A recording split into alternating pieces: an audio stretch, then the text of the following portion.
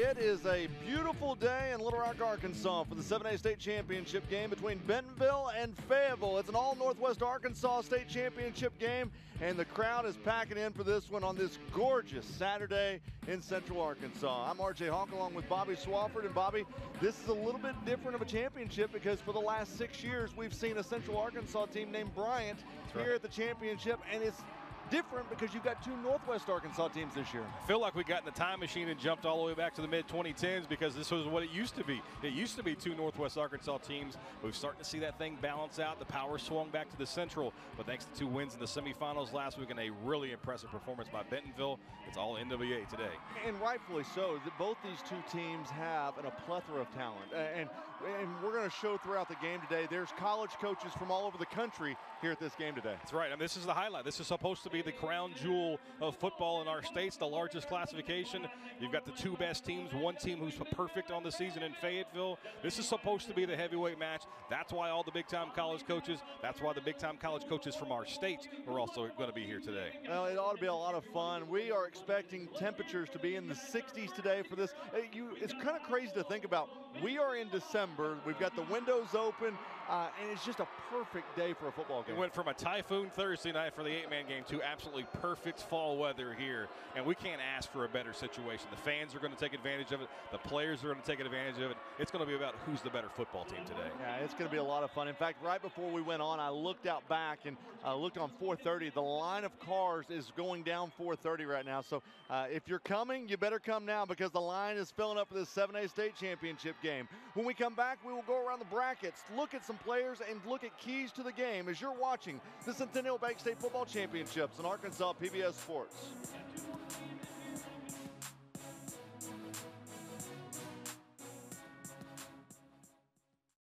Arkansas PBS has been a trusted resource. Our high-quality programs are seen by viewers in every corner of our state, making on-air sponsorship a solid investment. Aligning your business with Arkansas PBS offers a powerful blend of community engagement, corporate philanthropy, and cause marketing. And our viewers remember and appreciate businesses that support our programs. Contact us today for more information on sponsorship opportunities. You know, I think sports are really big to a lot of people, and because it's an important part of our fabric in our community. And the one good thing about what I've seen is it's high-quality production. You know, you think of the small communities all over Arkansas, it's a big deal that they can turn on the TV or DVR or whatever and know they're going to get a quality product. And so I think it just expands the focus of what PBS is doing. You know, Arkansas PBS is doing a great job, and I think it's part of education. The commitment it takes to be a winner on the field is the same as the commitment Centennial shows its customers. Patience, perseverance, commitment, and resilience are key ingredients for success, both on and off the field. Whether you're cheering on your home team or needing encouragement starting a new business, let Centennial Bank help you make plans for your future. Centennial, for all of life's moments. Member FDIC.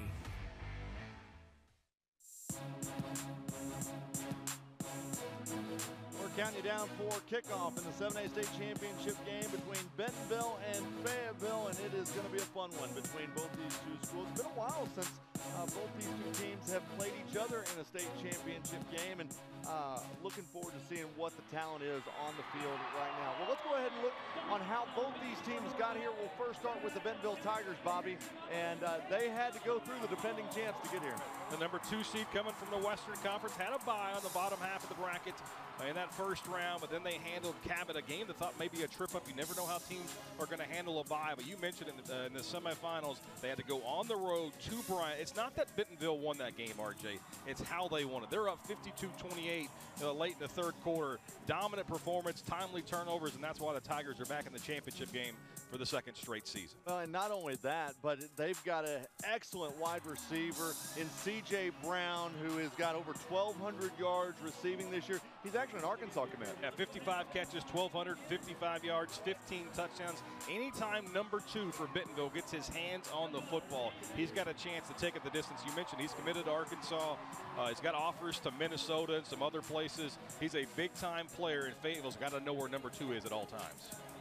Well, let's look at the other side of the field, and it's the Fayetteville Purple Dogs and how they got here. You know, Fayetteville, again, like Bentonville, had the bye in the first round. They're the #1 seed from the Western Conference. A perfect regular season, but tested by Fort Smith Southside in that first round, or the second round, their first game, 30-24, and then they took down Conway, a classic in that one, 24-21, had to get a defensive stop in the final minute of the game to take down the Wampus Cats, and Fayetteville for the second time in 3 years playing for a 7A state championship. You know, last night in the 6A game, we saw two of the top recruited quarterbacks in the country, but one guy that everybody always leaves off the list is Drake Lindsey, who is headed to the University of Minnesota. Yeah, 3,300 yards passing, 49 touchdowns, but the number to remember, 2 interceptions all season long, 4 interceptions in 2 years as a high school quarterback. Really impressive, 6'6", 240 pounds, has a massive arm, makes all the throws. You got to cover for 40, 50, maybe even 60 yards because he can push it down the field. Yeah, he is a heck of a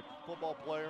Let's go down to Kyle Deckelbaum on the sidelines. Kyle, I know that you've been roaming the sidelines during the pregame. You've seen some folks, but boy, it's an absolutely gorgeous day here at War Memorial Stadium. My friends, first of all, great to be with you. I am way overdressed. It is absolutely perfect conditions. We've had years, guys, we're in heavy coats. It's near freezing. We will absolutely take this. This is absolutely amazing. You know, this afternoon, a 7A West team will win a state championship for the first time since 2016. That's when Fayetteville beat North Little Rock. In fact, this is the first time 2 7A West teams are playing for the state championship since 2015 when Fayetteville beat Harbor. Bentonville coach Jody Grant says all the West coaches get together in the offseason. They try to strategize. How do we get the focus back to the West? Because all we've heard about is Bryant and North Little Rock for pretty much the last decade. And then, in fact, Jody Grant texted Fayetteville coach Casey Dick after the two teams won their semifinal games to congratulate each other. But I can promise you this, guys, the camaraderie ends there. The rivalry will be renewed here in just a few minutes. Thank you, Kyle. And he's exactly right, Bobby. I mean, you think to the last 6 years, it has been a dominant performance by the Hornets. And what Bentonville did in this semifinal game, I tell you what, they came out and they were the better team in the semifinals. They're going to have to do the same thing today when you look at the keys to this contest. Bentonville has to get after Drake Lindsey, the quarterback. They've got to force the Fayetteville QB into situations that he hasn't been put in all season long. You've got to get into his face. You've got to put pressure on him. Try to get him out of the pocket because I mentioned his size, 6'6", 240. He's not a huge threat running the football. Try to get in the quarterback's face, force an errant throw. And the keys for Fayetteville, this is the team that has not lost this year, and they've got an uphill task with this Bentonville team. Yeah, air it out. I mean, you've got a quarterback who can launch at 60 yards no matter the wind today as the Bulldogs take the field. Trust your quarterback, rely on the big arm, and you have to neutralize broken coverage on the other side. You can't let things break down. Bentonville, we talked about the receiver for C.J. Brown, how good he is in the passing game. Bentonville will always be a run-first football team. They're going to try to pound the rock and then let Carter Nye, the quarterback, try to hit him in the play-action game. There are the Bentonville Tigers as they're getting ready to make their way out of the tunnel, and they're coming on the field here at War Memorial Stadium. We talked about how great of a day it is, and let's go ahead and look at the weather forecast for this one. Boy, you can't beat it, as we are going to have a kickoff of 54 degrees, mostly cloudy, slight wind out of the north, and it is going to be a lot of fun. Great atmosphere here at War Memorial Stadium. Yeah, you can't ask for a better day, and for you and I who were sitting here Thursday night, you're wondering, okay, this is going to be miserable. That's why the midfield logo is practically gone, because the rain washed it away. But there are no conditions that are going to affect the play today. It's all going to be about who is the better football team right now at this stage is going to be your 7A state champion. Well, we're just about set and ready to go. The Fayetteville Purple Dogs, they're wearing their black pants with purple tops trimmed in white with their purple helmets. And there's Bentonville, and they're all white uniforms, trimmed in black with black numerals and black helmets, and we are just about set and ready to go. Bobby, I'm looking forward to this one. We've heard, you know, if you're in Central Arkansas, you don't get to see these teams very often, but you've heard about Drake Lindsey. I've not got to see him this year. Really looking forward to seeing what he can do on the field. Yeah, it's a quarterback everybody talked about Walker White, of course, in Central Arkansas, and everybody talked about Kane Archer, who we saw last night. Not a lot of people outside of Northwest Arkansas have talked about Drake Lindsey. He can make all the throws. He's going to be really impressive. But also, Carter Nye doesn't get the respect maybe that he deserves either. 2,800 yards passing, the Bentonville quarterback. 29 touchdowns, 5 interceptions, and that includes 2 games that he missed due to injury. And we're going to get a good look at Carter Nye first as Bentonville's going to receive this opening kickoff. So for Fayetteville, kicking off is going to be Trey Byers, and he'll have that into the end zone, and that's where we'll start 1st and 10 for Bentonville from the 20-yard line. We've already crowned an 8-man champion, a 6A champion, and a 2A champion. We've got the 7A today, and then tonight it's the 5A championship, which ought to be a good one between Shiloh Christian and Parkview. If you believe in trends, Fayetteville may like this statistic. Every team who's come into the championship game undefeated this weekend has won. Rector at 8-man, Bigelow at 2A, and then again last night Greenwood at 6A. So the perfect teams have prevailed up to this point. We'll see if that holds true. Carter Nye is the quarterback for the Bentonville Tigers. He'll have 3 wide set to the right side. Fakes the handoff, going to look to throw. Nye going big ball right out of the gates. Has a man, and it goes just out of his reach as he was trying to hook up with C.J. Brown, and Brown had about 5 yards in between him and the corner. One of the keys to the game, no busted coverages, and right there, the very first play of the contest, Fayetteville had one, and that's where you see the speed and the explosiveness of C.J. Brown. Almost a big play for 80 yards on the first one, but Nye just missed it. So that brings up a 2nd down and 10 for the Tigers. They'll have Jason Gilmore, the running back, in the backfield. And they'll come with a tight formation this time, with 2 wide receivers set to the right side. And we've got our first penalty of the ball game as Fayetteville is going to jump into the neutral zone. Encroachment, defense, 5-yard penalty, 2nd down.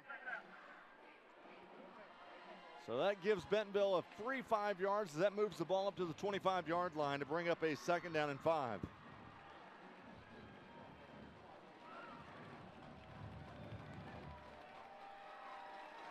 Carter Nye in the shotgun, stands at the 20-yard line. We'll look to throw on an out route as he's got a man out at the 30-yard line. Coming up with the reception for Bentonville is Karsten Pate. It's a really good throw there, a long throw. Carter Nye just drops it over the defender's head. Perfectly placed ball, pick up 11 and a 1st down. Moves the ball to the near hash as they move towards the south end zone here at War Memorial Stadium, just underway in the 1st quarter. Wingback set off the left side, 2 wide receivers to the left. Nye gonna hand it off. Goes left side to Gilmore, and Gilmore's got a great running lane. We do have a penalty marker down back at the 36-yard line. He's got enough for a 1st down, but hold everything. Let's find out what the penalty is. It will be a 13-yard gain. Gilmore with 855 yards on the season. We'll have to see if this play stands.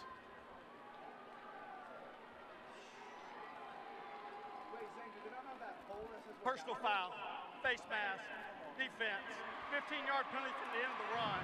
Result of the play is a 1st down. Come with the 15-yard face mask, and that's going to get Bentonville in some great field position. That'll march it all the way into the Fayetteville territory. It's a great start for Bentonville. You missed the big play of the first throw of the contest, but back-to-back double-digit plays, and now the 15-yard penalty.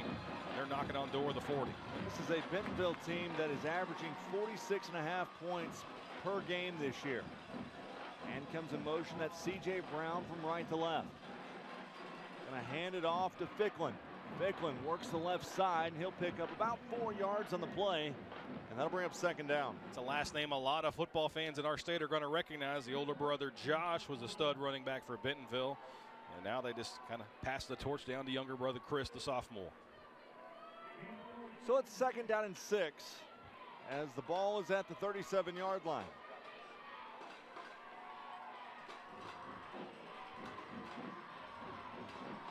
Carter Nye is going to be in the shotgun.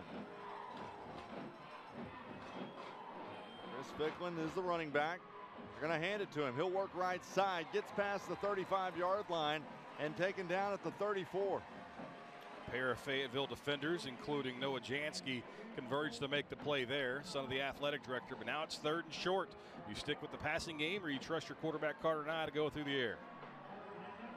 The way the ground game's getting that push, you might just lean on those big guys, because you got to believe this is going to be 2-down territory. If they don't pick up the first down here on 3rd, probably in that no man's land, just go ahead and go for it on 4th.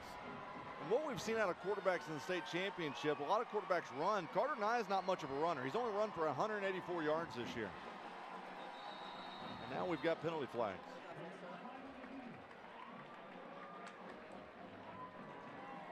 Ball start, offense, 5-yard penalty, 3rd down. Well, you've got to change your philosophy. Likely was going to be a run there as they overloaded the left side, but a false start penalty pushes it back to 3rd and call it 7, maybe even 8. Now we'll see what Carter Nye can do through the air. Obvious passing down right here as there's 5 wide in the formation. Nye is going to be alone in the backfield. DJ Brown's the bottom of your screen. Nye takes the snap. Going to roll right. Looking, has a man all alone down the 10, 5 touchdown. Coming up with it was J.J. Spafford for his 3rd touchdown of the season. The Fayetteville safety kept his eyes in the backfield and kind of rolled the coverage down on C.J. Brown, who was running a hook route right about the 1st down marker, and left the slot receiver wide open down the seam. An easy toss and catch, and Bentonville strikes first. On to kick for Bentonville is Nico Martinovic as it's up and good. And Bentonville with 9:45 to play here in the 1st quarter. They strike first, 7-0. Let's head down to Kyle Deckelbaum on the sidelines after that first score. Kyle.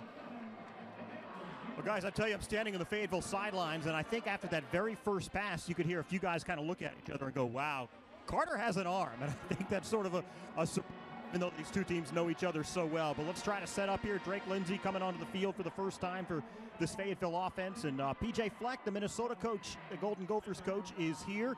I do think, guys, we will start to see a few more Arkansas coaches trickle in as this game goes on. I did see Kenny Guyton here in attendance as well. Thank you, Kyle. As we've got 9:45 to play here in the 1st quarter.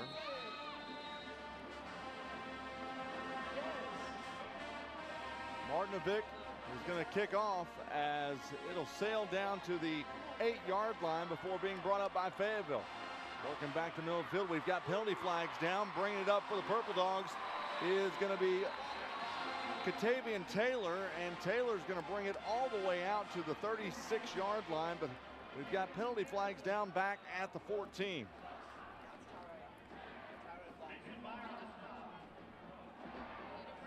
During the return, illegal block in the back, return team. Penalties half the distance to the goal, 1st down.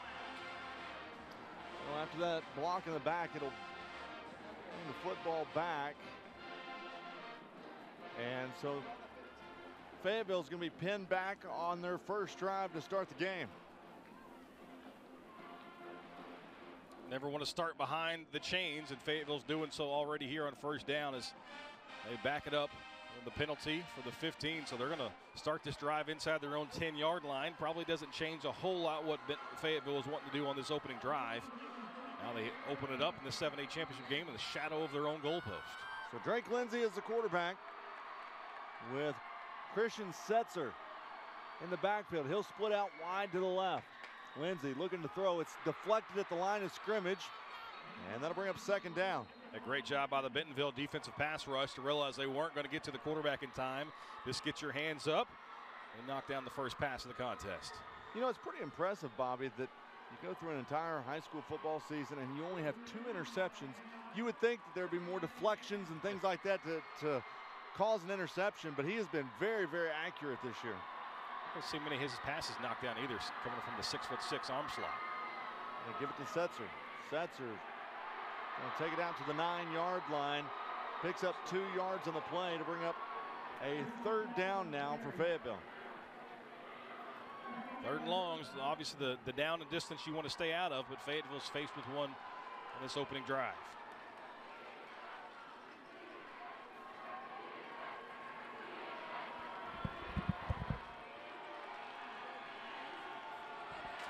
Lindsey calls for it, fakes the handoff, going to look to throw. Goes across the middle of the field, in and out of the hands of his intended target.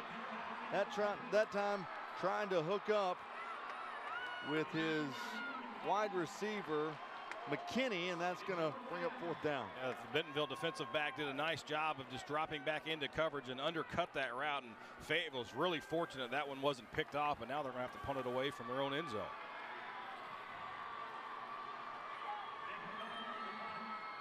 On to punt. It's going to be Nathan Catchell.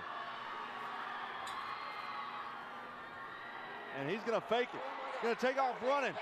He's got the 1st down and more. As he got past the 20-yard line, I don't think that was a designed play, Bobby, because he was about to have that punt blocked, and he pulled it down and ran. That is great awareness by the Fayetteville punter, Catchell. You're exactly right, RJ. That rusher from his right is just pretty much came unblocked, and so he just tucks it and sees a lane and picks up the 1st down. A huge, huge break for Fayetteville and a heads-up play by the punter.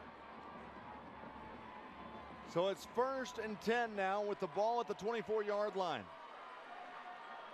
Drake Lindsey comes back out onto the field with 8:51 to play here in the 1st quarter. Christian Setzer is lined up to the right of him. 2 wide receivers on the near side. Takes the handoff, going to look to throw. He'll step up in the pocket, going to look to run. Gets past the 25, out to the 26-yard line. Pickup of 2 yards that time. Again, that's a prime example of Lindsey not a huge threat to run the football, and a nice job by Bentonville's coverage to stay with their receiver, and when the play breaks down, it's allowed time for the pass rush to get there and hold them to a gain of 2. 2nd down and 8. Setzer goes in motion. Lindsey looking to throw, swings it out to Setzer in the flats. He'll get past 1 man and fall forward at the 29-yard line. A really great play in the open field by Daniel McCoy, the junior linebacker for Bentonville.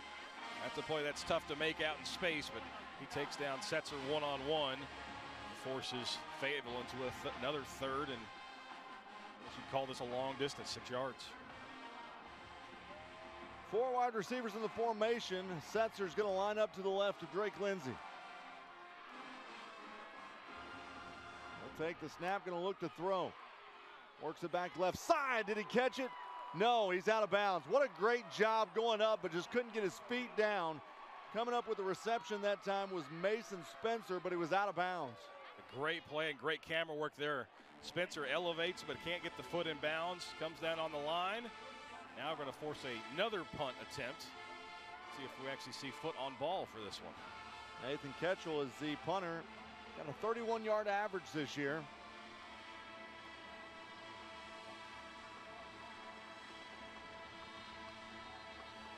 It's going to be a high snap, but hold everything. We've got whistles. And we've got a penalty flag down on the near side, and it's a false start on Fayetteville. Offense. 5-yard penalty. They got bailed out there. Down. The penalty likely saved them a disastrous play. Yeah, the ball went over the punter's head, and I think Casey Dick will take that penalty all day. Yeah. Fayetteville's got to settle in. You can tell that Bentonville is the more calm team. There's no pressure on them. They're not the undefeated team. Snap is back. Kick is away. We'll take a nice Fayetteville roll inside the 35, still going down to the 32-yard line. So with that punt, Bentonville leads 7-0 with 7:26 to play here in the 1st quarter. You're watching the Centennial Bank State Football Championships on Arkansas PBS Sports.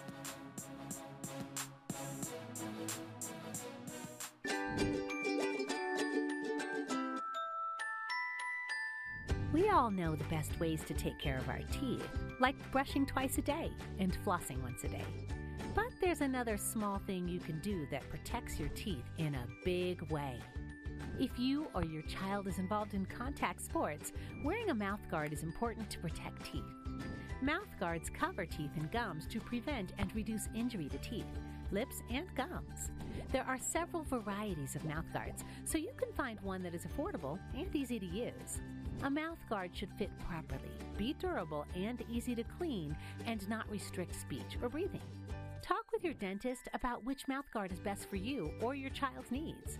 At Delta Dental of Arkansas, we're proud to be the champions of your smile. For more helpful oral health tips and information, visit www.deltadentalar.com. Sanderson is the finest seaside resort on the whole coast. I should very much like to see it, sir. It's Tom's brother, Sydney. Miss Hayward. What is your opinion of him? Never met anyone quite so confounding. Everybody is waiting so they can have my money. You have no idea what I'm prepared to do. Should not a good marriage be based on mutual love and affection? Oh, not that again. Just be careful. Careful of what, Papa? Everything. Sanditon, available now with PBS Passport.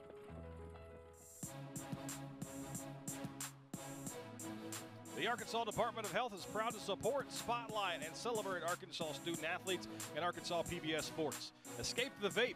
Learn more of the hazards of vaping at projectprevent.org. Carter Nye's back in on the field with his Bentonville Tigers as they lead 7-0. A fake a handoff and go with a quick pass, but it was deflected away at the line of scrimmage, and that'll bring up second down. A great play by Trey Lyle. Just get his hand up, get out in the passing lane. Bat that one away. Recognizes the quick pass to the flat. Gets his left paw up and swats her down. So that brings up a second down and 10 with the ball at the 32-yard line. Jason Gilmore now the running back in for Bentonville.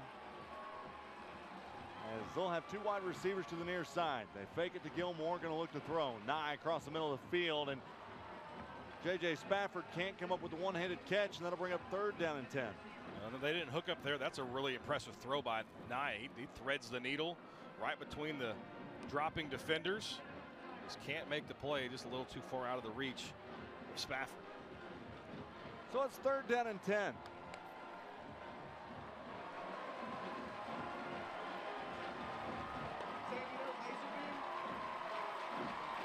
Five wide in the formation for Bentonville. And up is the Fayetteville defense.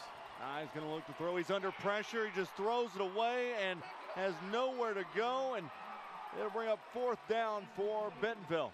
It's a really good job of Fayetteville's defense to disguise. They look like in their cover zero, just man across. And as soon as they snap the football, you can see so many moving parts for Fayetteville. They just drop into the hook lanes, try to protect that line to gain. Really impressive job by Fayetteville's defense to get the 3 and out.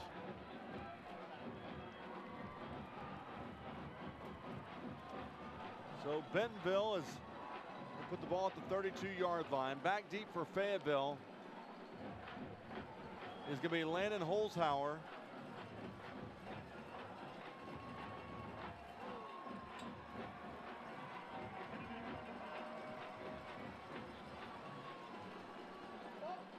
The punt is away, and it's a good one. Holzhauer is going to take it and fair catch it down at the 32-yard line. So Fayetteville's going to have another shot at it with 7:06 to play here in the first quarter.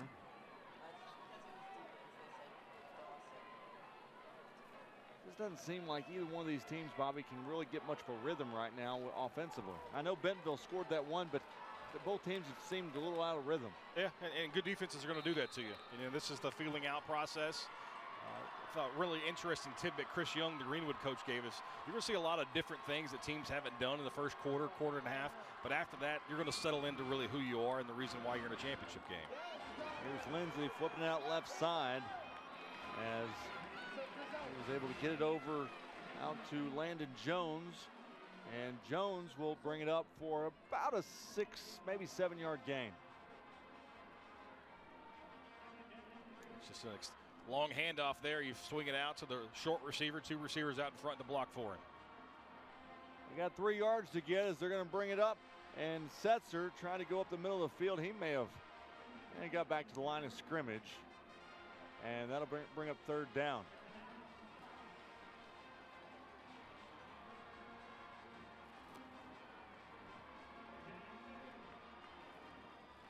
So that brings up a 3rd down and 2 with the ball at the 41-yard line. Clock rolling. Stacked receivers on both sides of the offense.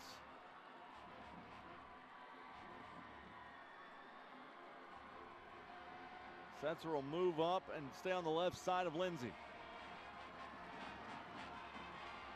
Lindsey looking to throw, has a man across the middle of the field and stays on his feet at the 40. Going to be drugged down at the 32-yard line.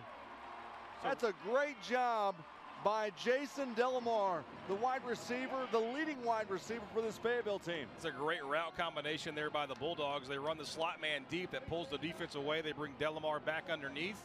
He breaks the tackle, and the Razorback baseball commit makes the big play.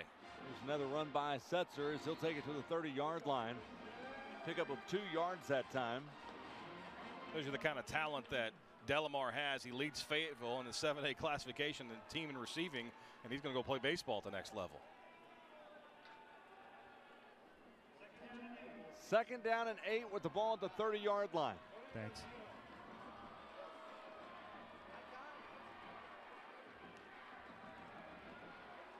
Lindsey. Send a man in motion, and he's going to look to throw. Back left side, middle of the field. He's at the 5, stretches it out, touchdown. Coming up with it for Fayetteville, it was Lack McKinney with the touchdown. Too much time, RJ. You cannot let Drake Lindsey drop back when you've only got a 3-man rush, and he had plenty of time to dissect the defense, and McKinney wide open down the middle on the post route, and the Purple Dogs strike back. So on to kick is going to be Nathan Catchell. He's 66 of 68 on extra points this year. The extra point is up and good, and we've got a tie ball game with 5 minutes remaining left here in the first quarter. 7-7 between Fayetteville and Bentonville. Let's check in with Kyle Deckelbaum on the sidelines. Well, guys, as Bentonville comes back out here, expect a heavy dose of Mr. Brown. Their entire offensive meetings during that series were focused on getting him the ball. They're going to try to get it to the future Hog, C.J. Brown, as much as they can. By the way, an athletic family, C.J. Brown, his sister Jada plays basketball at Vanderbilt. And you guys were talking about Jason Delamar, who did limp, and we're going to check in on his injury. But the guy's future baseball commit, he actually called Dave Van Horn like a cool uncle. Might be the first time I've heard Dave Van Horn called like a cool uncle. Thank you, Kyle. And you know what's crazy is that there is a ton, whether it be baseball, football, there is a lot of talent on this football field today. There's no doubt. And that's what you expect. When you're talking about the largest classification, these two teams, I mean, they're in the contention to play for a state championship every year. Of course, Bryan is. Conway's crept into that conversation lately. It was North Little Rock for a long time. And those are the 4 or 5 blue bloods, if you will, in our state. In the last 10 years, you can pretty much pencil in one, if not both, of those teams going to be playing for a championship. Here is Catchell as he'll put a foot into it. He'll be taken at the 2-yard line. Bringing it up is going to be C.J. Brown for Bentonville. And Brown's going to take it all the way out to the 34-yard line. That's where Bentonville will have it 1st and 10. Well, that return is not going to jump off the stat sheet, but this right here, you see after contact, is why so many colleges want him. The physicality of a wide receiver to pick up 9, maybe even 10 yards after contact is what makes a good receiver into a great one and makes you into a college player. Ball's going to be on the far hash mark. It'll be 1st and 10. 4:50 to play here in the first quarter.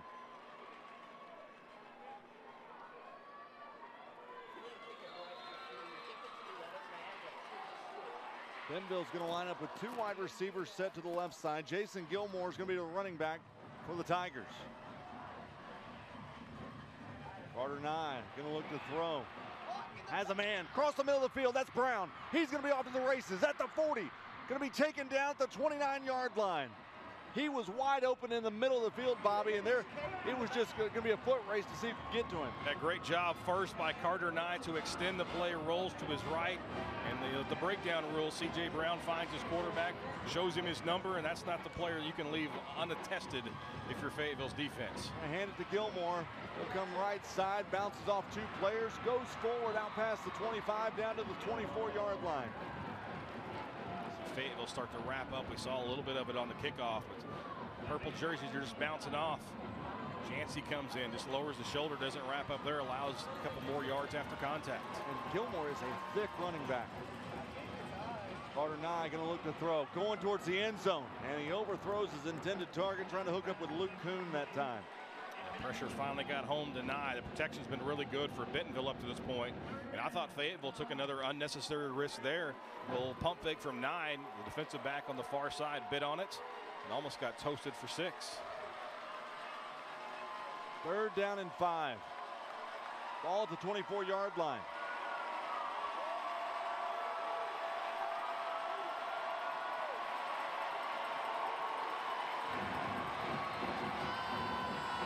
Gilmore's now going to split out to the right side. They're going to put C.J. Brown in the backfield. Going to hand it to Brown. Going to run with it left side. And he's going to get about a yard on the play. Maybe setting up something for a little bit later. Of course, you want to try to get the ball to one of your best playmakers as much as possible in many different ways. Maybe look for him to maybe go a little play action, try to sneak him out of the backfield. Well, it's 4th down, and they're going to keep the offense on the field. It'll be about a 40-yard field goal attempt from here. Flags aren't moving too much, but you know, really between the 20 and the 35 is really kind of no man's land for both these squads. Might as well roll the dice and go for it. Gilmore's going to be the running back for Bentonville. Wingback set off the right side. 2 receivers in the formation. Going with the hard count.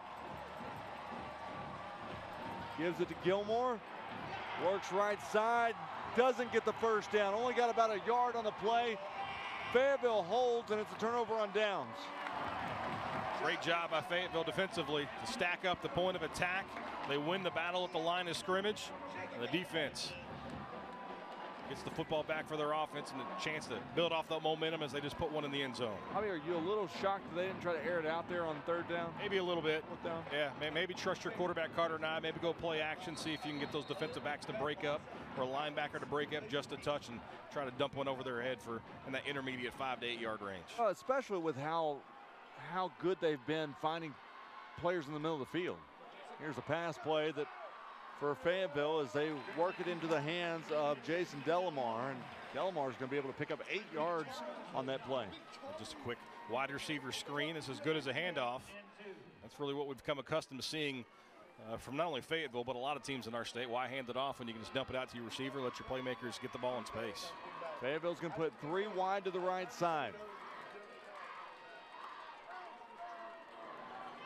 Going to hand it off to Setzer, and Setzer's going to take it out past the 35 to the 36-yard line. The boys up front and get a push for Fayetteville, move the chains. Now we've got a drive going. Nice job by 75 in purple, Desmond Peterson, to pull around, get a hat on a hat. So it's 1st and 10 with the ball at the 36-yard line. 3 wide receivers in the formation, wing back set off the right side. Move to the left as Lindsey's going to look to throw again. A fine Delamar, and he has nowhere to go. Lost a yard there. Delamar didn't read the block well of his other receiver. He should have taken that one to the outside as the receiver kind of had it pinned to the inside, but that's a bang-bang play. Now Fayetteville faced with a 3rd and long. They say he did get a yard on the play, so it's... Correction, 2nd and long. Yeah, 2nd down and 9 now. 2nd down and 9. Fayetteville's going to put 4 wide receivers to the right side of the formation. Lindsey alone in the backfield, going to look to throw. Going big ball right side. And he's got a man. He's out of bounds. He caught it. Coming up with the reception was Katavian Taylor, the sophomore. He had to step out there, and you can see the big arm of Lindsey even back into the wind a little bit. Perfectly placed, and a great catch, gets 2 feet in bounds. It's his audition tape for the NFL. Right. We'll need 1 in high school, but 2 will do as well. So Fayetteville is in Bentonville territory with the ball at the 32-yard line. Lindsey swings it left side into Graves' hands, and he has nowhere to go. Got about a yard on the play. Lindsey already over 100 yards passing here in this first half, 8 of 11. That's about as efficient as you can expect. So it's 2nd down and 9. We're down to 1:10 remaining here in the first quarter of play. A lot of pressure on these corners for Bentonville to make one-on-one plays. They've done it so far. That's what you want to do if you're a Fayetteville offense, just wear you down. As you miss one of those tackles, it can result in a big play.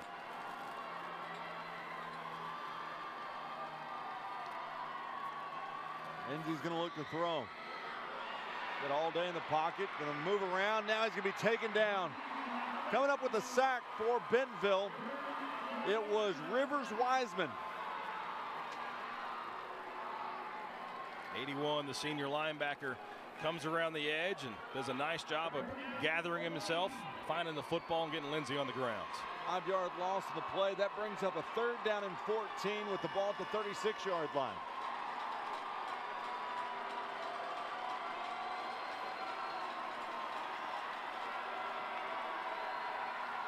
They don't have heights and weights on the rosters, Bobby, but Wiseman's not, he's not near as big as Lindsey. That's like bringing down a house right there. 3 wide, go right to the right side. They set up the screen. Work it back left side into the hands of their wide receiver, J.J. Spafford. And that's going to do it for the first quarter of play. We've got a tie ball game between Fayetteville and Bentonville as you're watching the Centennial Bank State Football Championships on Arkansas PBS Sports.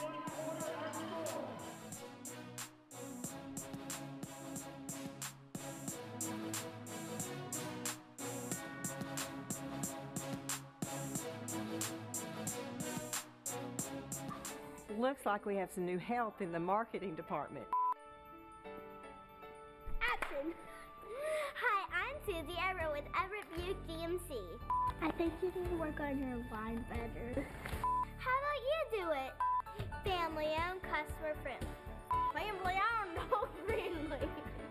Come see us at Everett Buick GMC, I-30 at Alcoa exit. Buckle up, everybody! Broadcast of this championship game is made possible by Give your family a once-in-a-lifetime experience at the Little Rock Zoo, at Arkansas's largest lantern festival. Glow wild at the Little Rock Zoo. After dark, bring your family to a radiant wonderland where imagination sparks. Discover 40 new lighted mystical creatures and returning favorites at Glow Wild, a once-in-a-lifetime experience. The Electric Cooperatives of Arkansas. Over 2,500 team members across 17 local electric distribution co-ops, powering homes, farms, and industries somewhere across Arkansas. We are the Electric Cooperatives of Arkansas. Power and people. When you choose Conway Regional, you're choosing a healthcare partner rooted in your community. With 9 primary care locations in 5 counties, we believe in building lasting relationships centered on trust and personalized care. Let our family care for yours. Vaping addicts you to nicotine and can prematurely age your lungs to those of a 70-year-old. Don't get lost in the fog. Learn more about the hazards of vaping at projectpreventar.org. Southern Loft is a proud sponsor of Arkansas PBS. It is our mission to tell your story by adding color with our furniture. And that's why Southern Loft is a different kind of furniture store. For more information, go to mysouthernloft.com.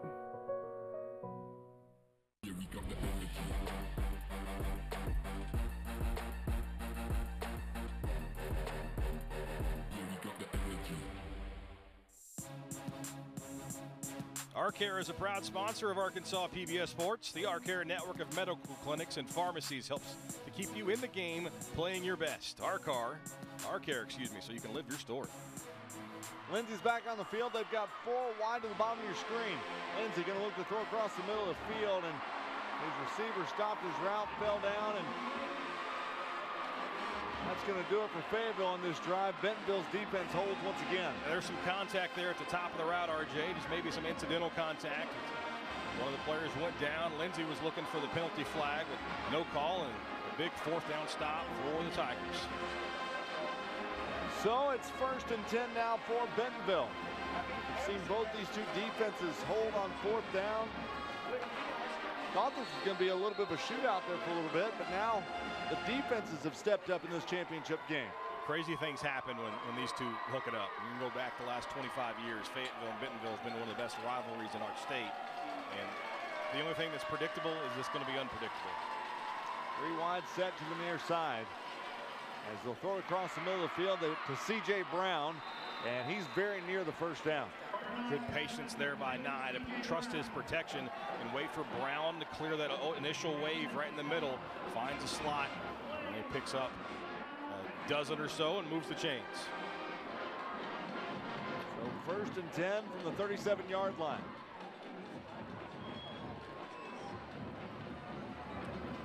Catches 46 yards already for Brown. 5 wide in the formation this time as Carter Nye is going to look to throw. Nye going big ball down the middle of the field, and it's caught down the 19-yard line. Coming up with it was Karsten Pate, the wide receiver for Bentonville. A big throw there. You mentioned 5 wide. They're just going to air it out. They beat the Fayetteville defense, has to come back for the football a little bit. What a great adjustment by Pate to make the play, and now they're in the red zone. They're going to go 5 wide to the right side. Set it up, but there's penalty flags. And movement on the right side of that offensive line. Ball start, offense, 5-yard penalty, first down. Today's officials, you've got our head referee right there, Michael Catton. The center judge is Mike Rottinghouse. The umpires, Brent Jones. Linesman's Will Pruitt. Line judge, James Stevens. And back judge, Brad Rickett.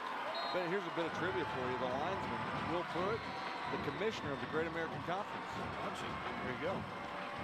Here's Carter Nye on an end around to C.J. Brown, and he can't go anywhere. Great job defensively. Caden Spencer right there recognizes the misdirection, gets in the backfield, and now Bentonville way behind the chains. They're going the wrong direction as it's now going to be 2nd down for Bentonville from the 31-yard line. 21, they've got to get all the way down to the 10. Carter Nye now 5 of 10 passing, but 134 yards. 3 wide to the right side. Chris Ficklin is the running back. Nye falls on it. He's on the ground, and that's going to be another big loss. Nye wasn't ready for the snap. He was looking over to his right, left side of the defense, and just wasn't ready for it. He's down to a knee to try to pick up that football, but he's ruled down. And now this drive that had gotten all the way down to the 20, pushed all the way back to the 37. They've got to get to the 10-yard line to get a first down. And it's 3rd down and 28. You're thinking field goal at absolute worst on this drive, and now the punt is certainly in the equation. So they're going to go back to that 5 wide set. 3 wide to the top of your screen. Brown's your top receiver to the far right of the formation. Nye going to look to throw under pressure. Under pressure, throwing it to the right side. There was not a receiver over there as he was getting rid of it. Should be grounding. There it is. And they throw the penalty.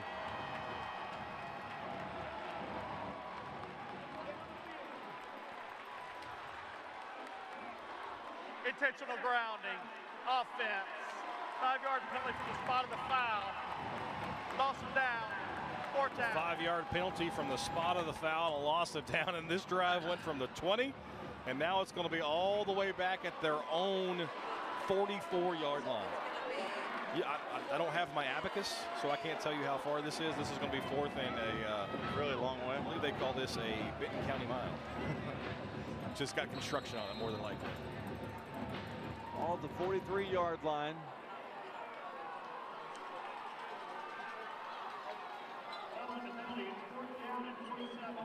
Fourth down and 47. It's a long way. Got that on your bingo card today. You are a winner. The punt is away. The fair caught down at the 21-yard line. So with 9:25 to play here in the 2nd quarter, we've got a tie ball game, 7-7 between Fayetteville and Bentonville. You're watching the Centennial Bank State Football Championships on Arkansas PBS Sports. For every moment, for every memory, from that first car to your first home, to your first child, and all the highs and lows that tomorrow might bring. For everything that matters most to you and your family, there's someone right around the corner dedicated to helping you protect what you love. Your local Farm Bureau Insurance agent. Farm Bureau Insurance. Real service, real people. Farmers and Merchants Bank and the Bank of Fayetteville are proud supporters of Arkansas PBS Sports and of Bentonville and Fayetteville High School football. Join us on and off the field because at Farmers and Merchants Bank and the Bank of Fayetteville, we're always in your corner. Learn more at ebanking.com, member FDIC. New documents are being digitized every day, and every day the DNA databases get bigger. Sometimes the most moving revelations come from the paper trail. Sometimes some of the most shocking revelations come from DNA. I think I found out a little bit too much. That's what makes us special. The magical way that we combine genealogical research with genetic research. And we're the first program in the world to do that. Without your support, there would be no Finding Your Roots. And without your support, there would be no PBS. Well, our student-athlete all-star preview. Look at here, Terrence Brown from Jonesboro. He's a quarterback, a senior, and the best part, he's got a 4.25 GPA, plans to play collegiate football, study sports medicine, and become a football or basketball coach. Congratulations, Terrence Brown. Here's Fayetteville as they're going to swing it out the flats. And it'll be about a yard pickup. Bobby, I didn't even know you could get a 4.25 GPA anymore. I thought it stopped at 4. Yeah. Apparently kids are smarter these days than they were when we were in high school. They didn't go up that high back then. Thought it stopped at 4, but things have changed either way. Add my last 3 semesters together, I might have. I think you could add my high school and college together to the 4.25. So it's second down and 9 from the 22-yard line. As Lindsey's going to look to throw across the middle of the field. Has a man down at the 40-yard line. That's Jason Delamore. This play was made possible by the blitz pickup by the running back. I believe it was Setzer in the backfield, picks up the blitzing linebacker from the outside, gave Lindsey just that extra moment to get rid of the football, and a perfect strike right down the seam. 4 receivers in the formation as they'll swing it out right side to Spencer. Spencer will go out of bounds at the 49-yard line. He's about a yard shy of the first down. It's a long throw for a quarterback to make. Staying in the middle of the field, that one comes out almost all the way to the sideline. It's just on a rope. Gives his receiver a chance to make a play. It's second down and 1 from the 49. Stops the clock as he went out of bounds. We'll work a little wildcat right here as they hand it right side or Taylor's going to take the direct snap and go right side. He'll get into Bentonville territory as he crosses the 45 down to the 43-yard line. You can tell they want to find different ways to get the sophomore the football. He made the great catch on the far sideline. This time they go wildcat with the option read, and he picks up another first down for the Purple Dogs. Clock is moving down to 8:05 left here in the first half. Big Lindsey has 2 wide set to the left side. Going to hand it off to Setzer, and Setzer is going to get a couple on the play. Setzer did a nice job of trying to be patient, kind of hide behind his pulling offensive lineman. Just not a whole lot there. As the Bentonville defense did a nice job to converge and make the play.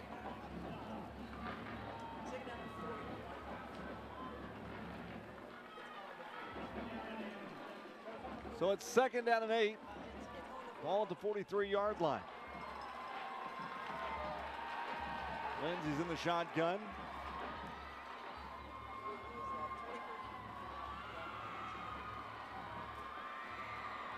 He's going to have Setzer set to his right with 2 wide set to the left side of the formation. Now we've got whistles. Fayetteville took a timeout right before the delay of game. Timeout, Fayetteville. That's their first charge timeout at the half. Well, with 7:08 to play here in the first half, let's head down to Kyle Deckelbaum, who's got a little tidbit on Casey Dick. Yeah, you know, guys, I'm standing on the sidelines here at Fayetteville, and I think you guys talked about sort of the nervous energy for this team early on, but they have certainly settled in. I think you saw sort of a release of energy at that last big defensive stop there on 4th and half a field. But you mentioned Casey Dick, and I was talking to him before the game, guys, and he can't help but walk on this field and have his eyes drawn to a certain corner of the end zone here at this stadium. Of course, Casey Dick to London Crawford and 4th and 1, and, you know, Houston Nutt was a big part of the reason why Casey Dick was hired in this role. It came at the recommendation of Houston Nutt, who has said that he is here today. And you think about kind of this journey so far for Casey Dick at Fayetteville as the head coach. 6-4 in 2019, 4-6 in 2020. Of course, they had that harsh ending that was, you know, unfairly mocked on Monday Night Football. And how about the way his team and his quarterback bounced back, guys? 29-8 since. Yeah, pretty impressive. I actually saw Houston as I was coming up the elevator today. It's one of 3 Arkansas head coaches at one point or another that are here today. Yeah, one current one past one, and current coordinator. Here is a pass play on 2nd down and 8, and nice coverage that time by Bentonville as they were trying to hook up with Locke McKinney, and that'll bring up a 3rd down and 8. It's good coverage by Bentonville. Just get your hands on the receiver, force the incompletion, and now it's 3rd and long for Fayetteville. Again, kind of a no man's land. You think if they don't pick up a yard here, you might be looking at the punt team. But if you get half of it, maybe the idea of going for it on 4th down starts creeping into your mind. 5 wide in the formation, 3rd down and 8. 4-man box for Bentonville. They're going to drop everybody into coverage. Lindsey under pressure, steps up in the pocket, trying to bounce it around. Throws down the right side of the field, and it is intercepted. It's intercepted down at the 28-yard line. Only the 3rd interception of the season for Drake Lindsey. Parker Schatzman, the junior, makes the interception there.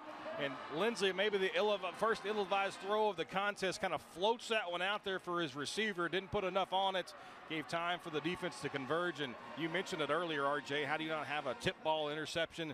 And there, Bentonville's defense comes up with a huge play. Bobby, what's been really impressive about this game for both teams is that they've been really good between the 20s. Yes, they have. And then, but once they're, you know, the defense's back is against the wall, that's when they've really tightened down and have been really good for both squads. That's a sign of a very good defense as well. I mean, it's supposed to be tougher to score points.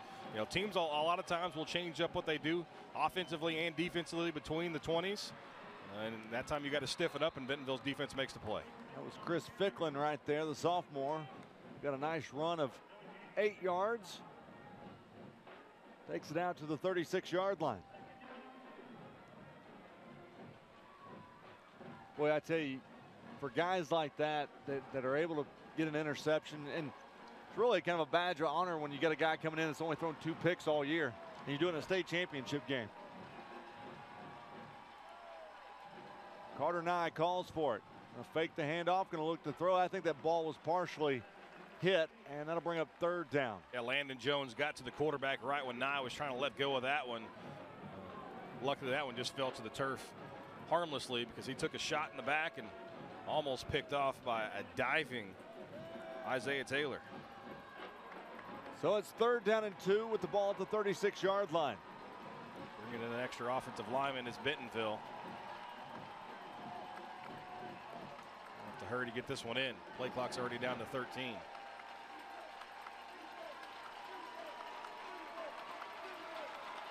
Carter Nye is going to move his running back, Ficklin.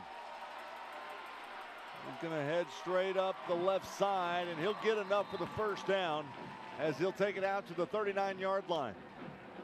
It's just big on big right there. Both teams brought an extra lineman into the game, and Bentonville wins the advantage for the battle of the line of scrimmage, moves the sticks. Both these teams have been content with just 3 down linemen and rushing 3. We haven't seen many blitzes from either squad, and I say that, and Fayetteville going to stick with the 4-man front here. 1st and 10. Going to hand it off. Ficklin will work the left side. We've got penalty flags at the 36-yard line, and will be taken down at the 45. That one's going to be coming back. That hold was pretty obvious to everybody in the stadium. Put Bentonville behind the chains. Holding. Offense. 10-yard penalty from the previous spot. Replay first down. Let's start to see these teams try to run the football a little bit more now. As I mentioned, it's such a light box, 3, 4, maybe just 5 players within the tackle box. Bentonville's attempted just 10 rushes, has -3 yards in the contest. Fayetteville 9 carries for 32 yards. So it's first down and 20 now. We're going to have the pistol set. Nye is going to look to throw across the middle of the field. He's got a man, and he's going to work it back up the left side.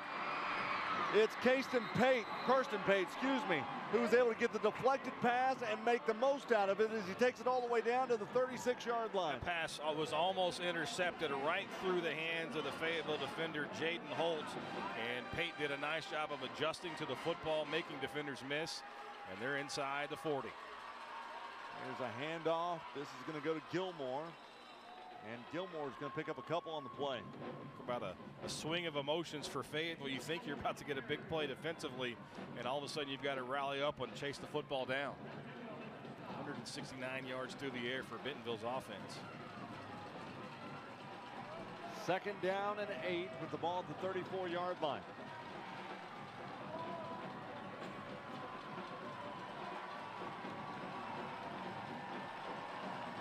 Two receivers to the near side on the Fayetteville side. Some movement.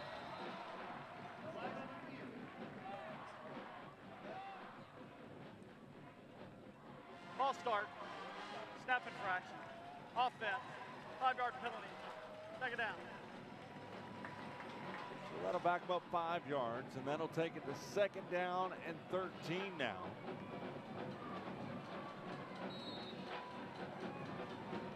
Put the ball at the 39-yard line.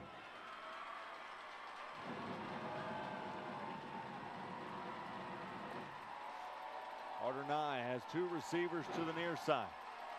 Takes the handoff, going to be under pressure. Steps up, throws left side, has a man down at the 29-yard line. That time was able to hook up with J.J. Spafford. Great poise by Carter Nye. He knows he's about to take a big hit, but able to get all the way back to his left. And works all through his progressions. And receiver on the comeback. But what was going to be a 6 or 7 yard loss turns into a nice gain, and now a 3rd and short.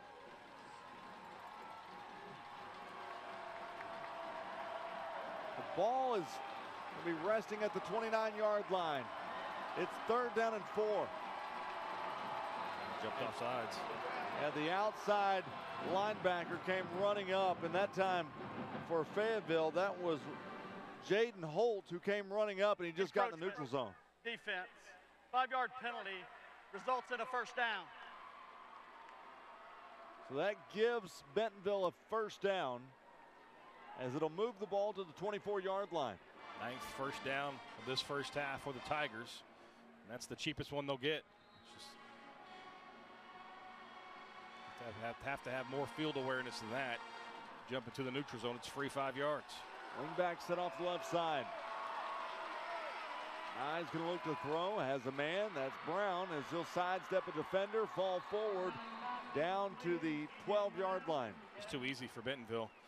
He recognizes the hole in the zone. Brown just sits down it, and Nye hits him. It's another first down. Brown is a good player for him. He's able to find open spaces, and the yards after catch are where he's pretty impressive. Move him to the far right of the formation, to the top of your screen. Nye going to hand it off to Gilmore, and Gilmore has nowhere to go. Hayden Spencer we've called his name more than already a handful of times here today, RJ. He's really dominating up front, and another play in the backfield there for Fayetteville. I don't think Carter Nye was ready for the football. He kind of caught it in his belly, and watch this. It didn't get it before the snap, but he just kind of got it and was okay, well, we'll hand this thing off. Yeah, it looks like the offensive line wasn't ready for the snap either. They weren't even out of their stance by the time that Spencer was by him and making the play.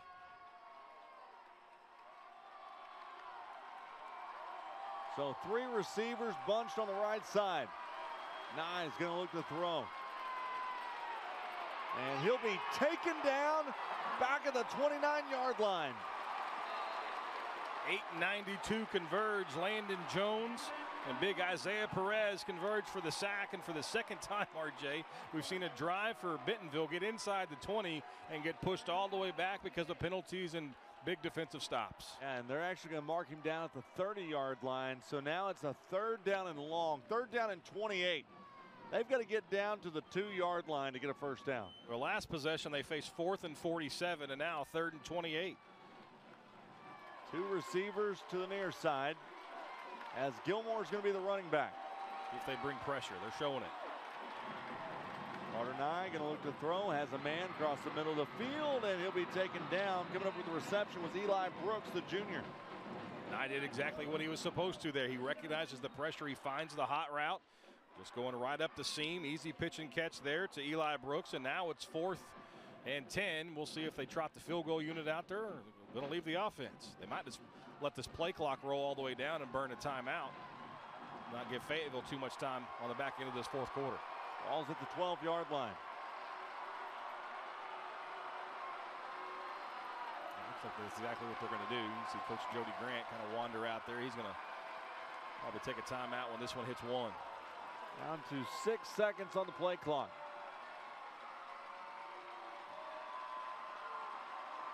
And they're going to call the timeout with 58 seconds remaining here in the first half. We've got a tie ball game. I like the clock management there. You're likely going to kick this field goal at 4th and 10, try to take the lead, but more importantly, you don't give Fayetteville a whole lot of time. Purple Dogs have all 3 timeouts left. After a kickoff and the field goal attempt, likely you're looking at roughly 45 seconds for them to go potentially 75 yards. So, I mean, Bobby, if you're Bentonville, you get the points, though. I mean, right? And then your defense has been playing really well.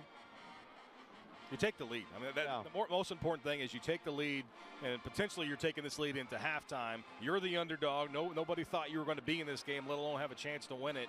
And so if you can take a 10-7 lead at the half, it'd be really hard to pass that up, because that's when the doubt starts to creep in. Because if you've got a lead on a team who's undefeated, hasn't been tested really that many times all season long, maybe that doubt creeps in their mind as they're sitting there for those 25 minutes at intermission. I'd say probably the biggest test for Fayetteville this year is the Conway game, wouldn't you? Yeah, Southside, gave them a test in the second round of the playoffs as well. Of course, Fayetteville always schedules a tough non-conference. They're battle-tested. I mean, Greenwood, he put it on them pretty good in the benefit game way back when. Of course, those don't count, but so they've played some really good teams. Here's the field goal. It's up and good. About a 25-yard field goal, and it's good, and Bentonville takes the lead 10-7. Nice job by Nico Martinovic. Boots that one through. Bentonville takes the 10-7 lead. Conway Regional Health System is proud to support, spotlight, and celebrate Arkansas student athletes and Arkansas PBS sports. Since 1921, Conway Regional has provided complete health care services to the growing communities of North Central Arkansas. For more info, just go to conwayregional.org.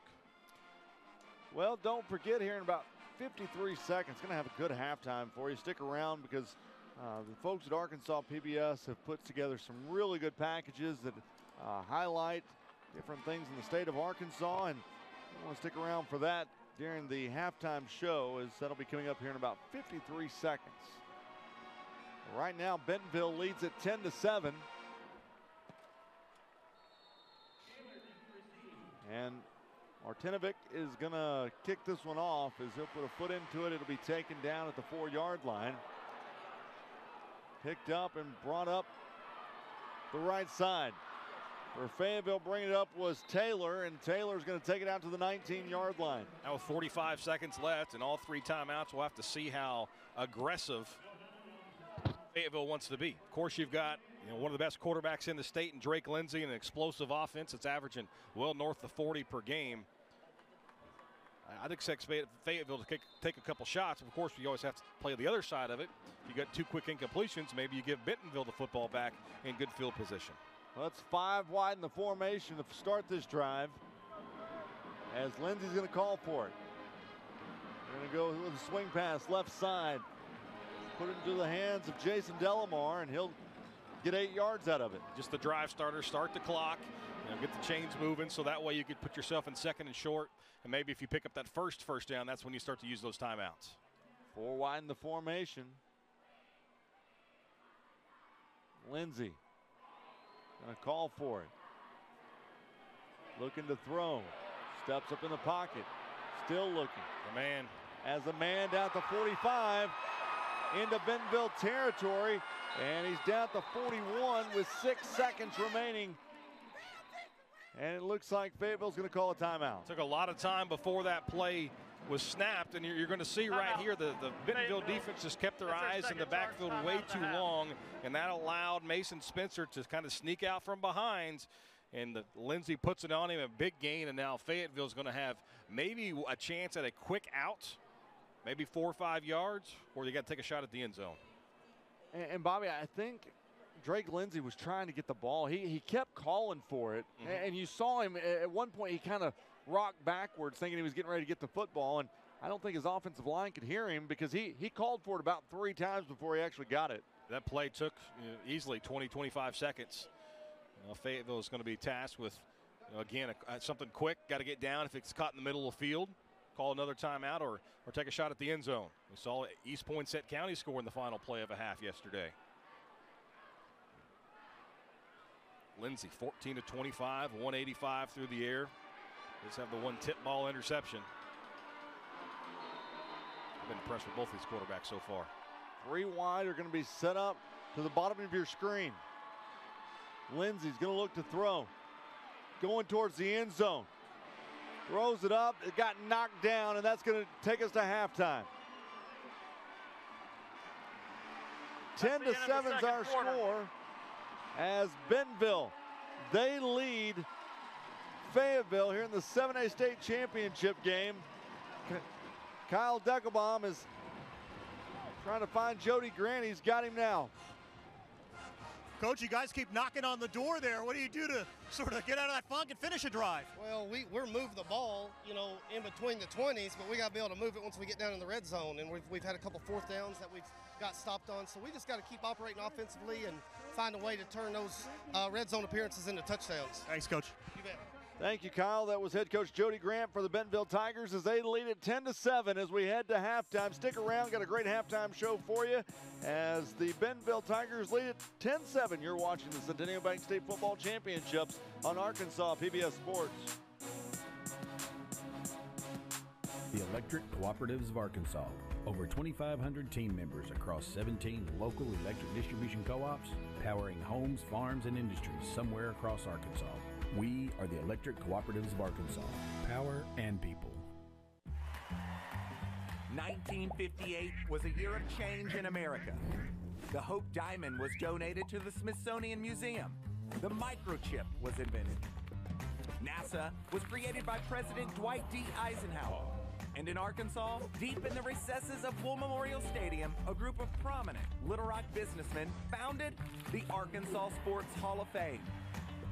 The original mission of the Hall of Fame was simple enough: to recognize and induct individuals and teams that have brought honor to the state of Arkansas, and we do provide scholarships for student athletes. It's a great place for young people to get inspired, to come here themselves and to walk through and to read these stories and think, someday that can be me. We inducted our first class in 1959. We have over 500 inductees. Basketball players, football players, baseball players, archery or in sharpshooting, trap shooting, runners, golfers. Horse racing, car racing. It's a great cross-section of what sports is. For more than 60 years, the Arkansas Sports Hall of Fame worked to honor those most accomplished athletes who call the natural state home. Arkansas Sports Hall of Fame selection process is simple but a little complicated. You can go online and nominate your favorite sports hero. That person goes into a master database. Selection committee comes up with those 50 people on the voting list for each category. That is mailed out to the dues-paying members.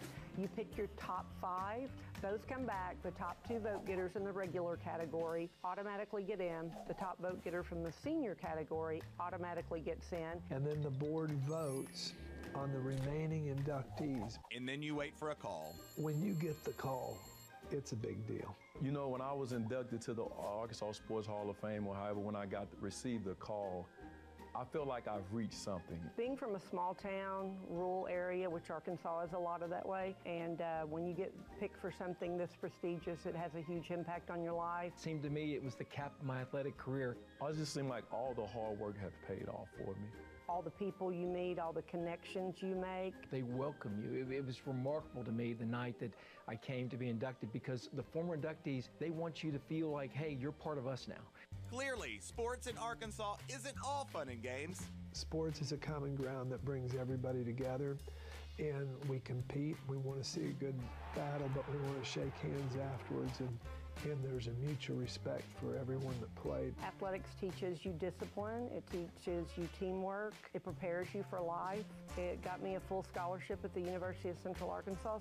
Eventually, the Hall of Fame had grown to need a new home, and by early 2007, construction was complete on the almost 14,000 square foot Arkansas Sports Hall of Fame Museum, located in what is now Simmons Bank Arena in North Little Rock. All the communities in the state have an opportunity to make sure their heroes are remembered, and they do that.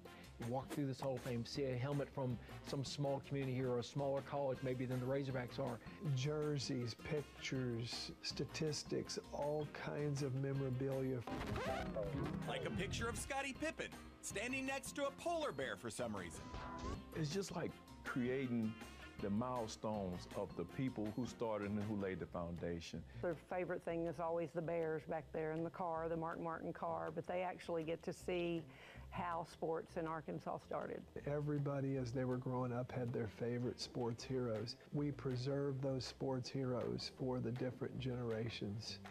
They can look there and say, wow, this person overcame this. They came from maybe an impoverished background, or maybe a beginning that wasn't necessarily headed towards sports but ended up there someday. We have a great sports legacy here. It's a great representation of what this state is about. Hardworking people who endured, who achieved, and so to have that legacy as in a permanent place here, I hope people embrace that and hope they come here and enjoy it. Look at the Arkansas Sports Hall of Fame as motivation and say, hey, one day that's going to be me. Now you know the history. You can be a part of the future of the Arkansas Sports Hall of Fame.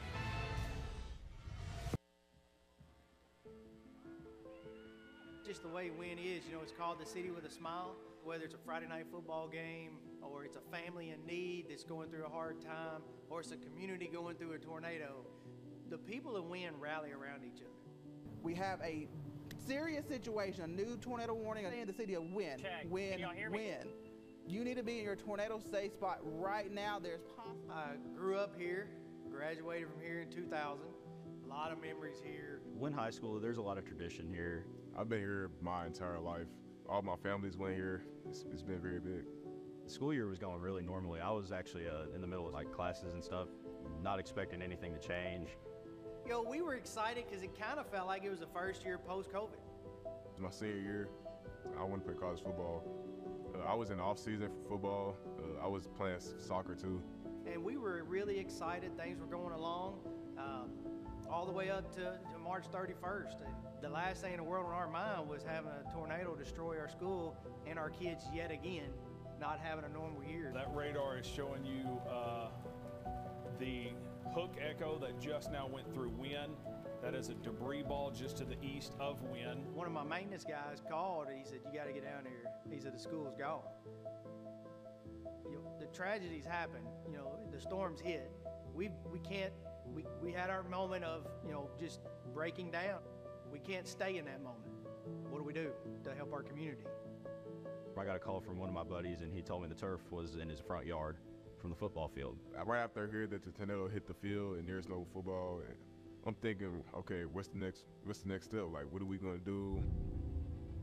We were right out here on that field and there's debris everywhere. There's tile. It's the first time we really got to meet with the team. They got bulldozers behind there, bulldozing their school.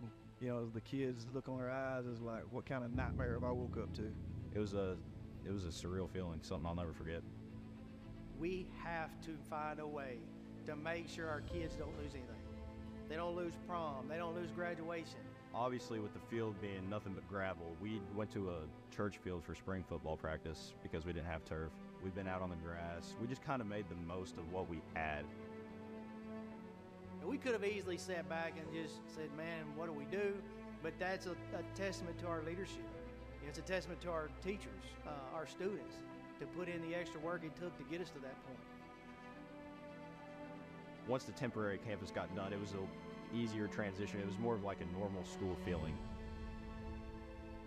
They did a great job getting our facilities back. I was in pads. It was an amazing feeling to get on turf. From the difference from turf to grass, it was an amazing feeling. I always, lived through the kids, and they were teared up. It was a big deal for sure. Looking in that stands, seeing the Win community all back together, everybody that stayed through adversity, it was all a very come together moment.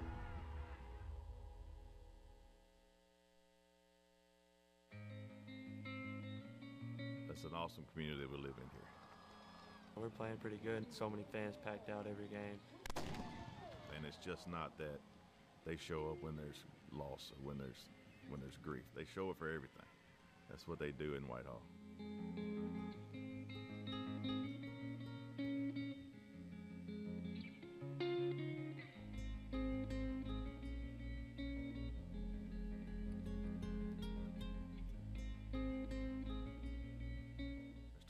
Our superintendent then brought him in. You think that someone that played in the NFL and a big star quarterback, he didn't come off like that at all. You could tell he was getting ready. He was ready to get to work, and he was excited to be the head football coach. He just comes in and he introduces himself, and he immediately flashes this huge smile and cracks a joke, and it's his laugh. He always had this laugh. It was a working relationship, but then it turned into he was literally my best friend. Well, you knew who he was when he got here, but he didn't want that. He wanted to just be Ryan. What he brought was a big heart for kids, a huge personality, just a simple, humble man is what I saw. He wanted to give back to kids and give back to the sport that he loved. Coach Mallett always said Ben was the first football player that he met when he came. The house he rented was right across the street from Ben's house.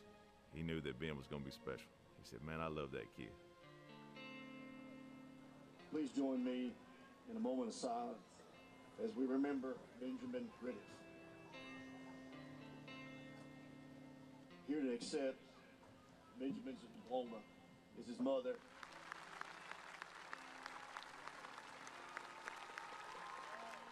I woke up that morning with some text messages and calls, and a couple of those calls were from Coach Mallett. When Ben passed away, that's when I really found out how close they were because of how bad it wrecked him. It changed him. It really, really did. I cared for him a lot. He was like my son, basically. It's tough. When you lose a kid like that and know that he was going to go off and do great things, and that one hit me hard. It's just sad seeing Coach Mallett react the way he did. He went on the field and hugged everybody on the field and started crying and told us all that he loved us. We all use each other to kind of piggyback on, try to look to each other for comfort. Everybody was there for each other.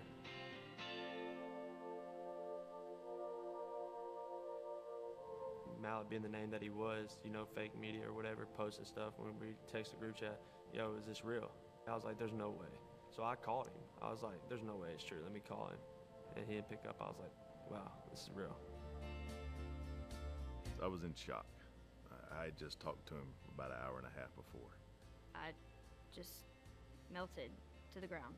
The feelings and the emotions were so raw, you can't hardly describe it unless you're in that moment.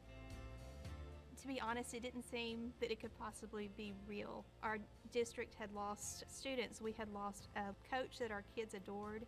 It was more than what we could handle as a district.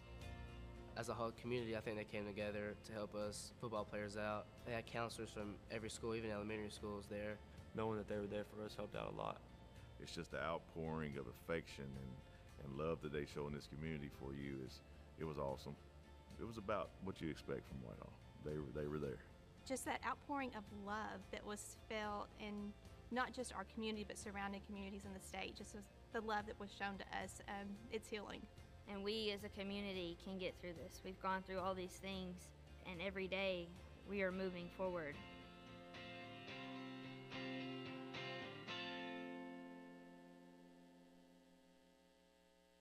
The Electric Cooperatives of Arkansas. Over 2,500 team members across 17 local electric distribution co-ops, powering homes, farms, and industries somewhere across Arkansas. We are the Electric Cooperatives of Arkansas. Power and people. You've spent years exploring Arkansas with us. Did you know Arkansas PBS is also here to help you explore your financial options to be more prepared for the future? Almost 2/3 of Americans don't have a will in place. Your thoughtful planning of a will or trust can help protect you and your family. It can also help guide the future of public television in Arkansas. Explore your options. Request a free estate planning booklet from Arkansas PBS today. Back here at War Memorial Stadium, Bentonville leads 10-7 over Fayetteville in the Class 7A state championship game. Bobby Swalford, I'm RJ Hawk as we come to you high above War Memorial on this beautiful Saturday. And let's look at our first half stats to see how both these teams compared in the first half. And look at that, Fayetteville 217 total yards of offense, Bentonville 190. Passing game, Bentonville's got that, 209 to 185. And then Fayetteville's ran the ball a little bit more, 37 to 26. First downs are in favor of Bentonville, 10 to 8.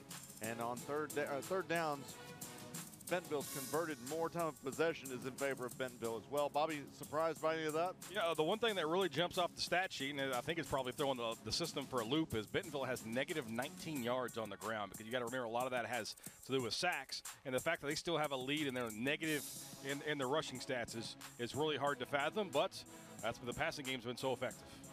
Well, let's head down to Kyle Deckelbaum real quick as he's got head coach Casey Dick for Fayetteville. Well, Coach, these are two teams that clearly know each other really, really well. Give us a sense for the main message in there. Hey, we just got to go finish. You know, we got to be better on third down. Offensively, I think we're 1 for 5 right now, so that's hurting us a little bit. But you know, defensively, we're playing great. We're not, you know, they get down here and we're able to force them to turn the ball over, stop them on fourth down. We just got to go finish. We're playing good. Good things are going to happen. We just got to go finish the game. Thanks, Coach. Thank you, Kyle, as that was head coach Casey Dick as his Fayetteville Bulldogs trail by 3. Well, let's look at the highlights for this first half and there's really not a whole lot of them, but it all started early in this one, and look at that big catch right there for Bentonville. Is coming up with it was Pate, and Pate got the scoring started. It was 7-0, then Fayetteville bounced right back. Coming back up was McKinney, and he got the touchdown. Boy, it just, you saw wide open receivers, Bobby, by both these two touchdowns. Yeah, there was a lot of movement in the passing game. Both these quarterbacks have been pretty effective. Carter Nye for Bentonville, 9 of 15, already over 200 yards. Drake Lindsay, 14 to 21, 185. But you mentioned in the first half, there's a lot of stuff going on, 20 to 20.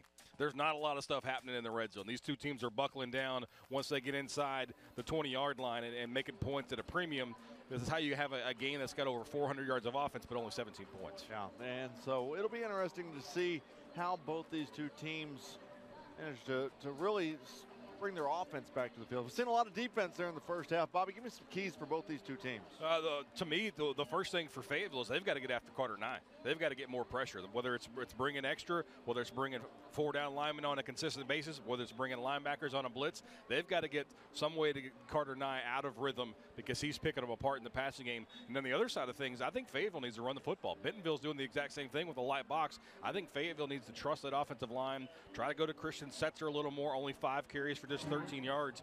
Maybe get the ground game going. That'll soften up the secondary, get their eyes maybe coming to the backfield, may lead to an open receiver or two. You know, the Fayetteville offensive line has done a really good job protecting Lindsay so far. It's just getting guys open downfield. The secondary for Bentonville's done a really good job. Yeah, I mean, this is almost an exact blueprint of what we saw last night, what Bentonville's doing, the same thing that Greenwood did against Little Rock Christian. They're just dropping 8 and saying, hey, our 3 guys are going to get there eventually, and we think our 8 guys in coverage are going to do a better job than your receivers are, and right now that's holding true.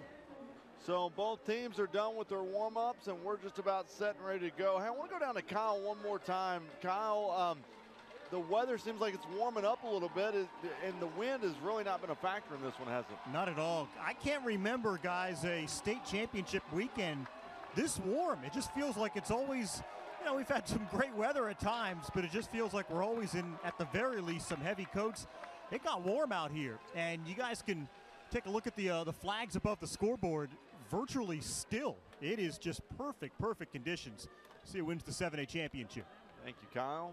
And we're just about set and ready to go as both teams are making their way back out. Glad to have you along wherever you may be across the state of Arkansas, as we've got more state championship football tonight, as it's the 5A state championship game between Parkview and Shiloh Christian. That'll kick off at 6:30 tonight. You can watch that right here on Arkansas PBS. Bobby and Wes, you guys will have that game tonight, right? Oh, I am not on that. JB Brazil making his Brazil, yes, football debut for the season. Yeah, he and Wes are going to be on the call. I'm going to put on my other job hat and do some things here around the stadium. I do 2 jobs at one time. I'm just going to do 1 job tonight. Fayetteville's going to receive the second half kickoff, as Bentonville started the ball game with the ball, and so Fayetteville will have it, as kicking off for Bentonville is going to be Nico Martinovic. He'll put a foot into it, and it will sail down on the right side, and it'll be picked up at the 11-yard line for Fayetteville and brought out past the 15 to the 17-yard line, bringing it up for Fayetteville. It was Caleb Johnson. And that's where they'll have it 1st and 10 to start the second half. The one thing that both of these teams have really done a good job of, and this is why you're seeing it's only a 10-7 game, there's been no short fields.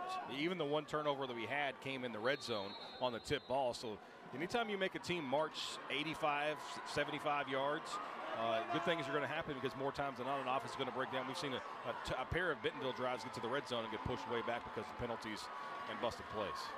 I hand it off to Setzer, and Setzer's going to go to the 15-yard line. He went backwards. They try the outside zone there. I want to go north and south. It's a 3-man box. Try to attack the open lanes that are already right there. Try to take advantage of the numbers that you have, because you get running east and west. You're going to give time for the rest of that defense to converge. So it brings up a 2nd down and 12 after the 2-yard loss. Drake Lindsay, the quarterback. Receivers to both sides. Fake the handoff, gonna look to throw. Pump fakes. Comes back out. We have a penalty flag down, and Lindsay's gonna be taken down at the 10-yard line. Likely a hold. They are talking with the Bentonville staff. They're going to decline this big play by the Bentonville defense here in the opening drive of the 3rd.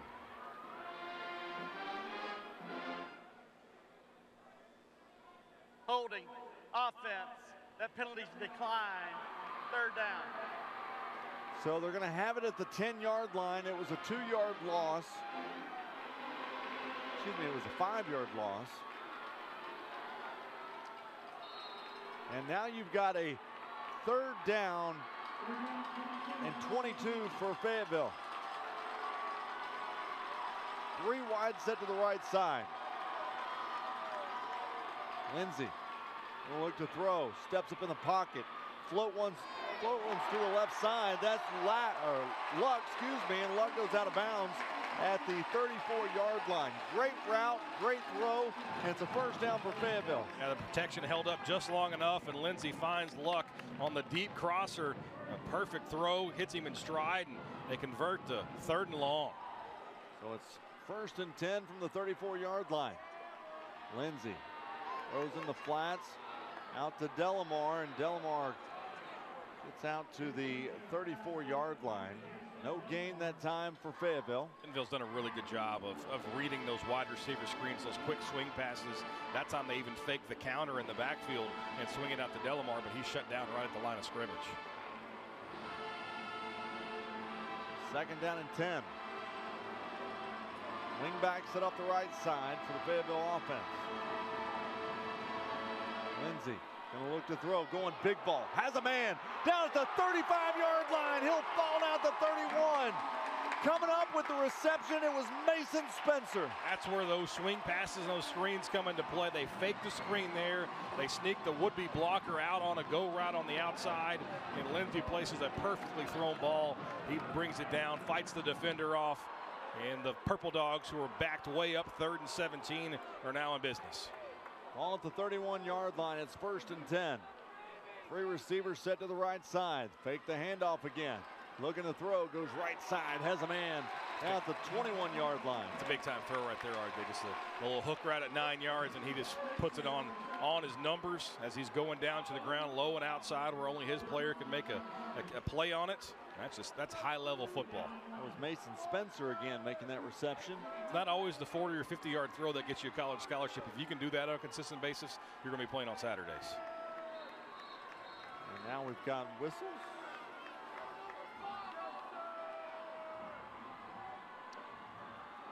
Respot the ball just a touch. Stacked receivers on both sides of the formation. Setzer comes to the left side of Lindsey. Lindsey going to look to throw. Comes back left side. Never saw his receiver. Never turned around. That was Delamar. Fayetteville's picked up the pace just a little bit offensively, maybe trying to wear down this Tiger defense. That time the quarterback and receiver not on the same page, well behind his intended target.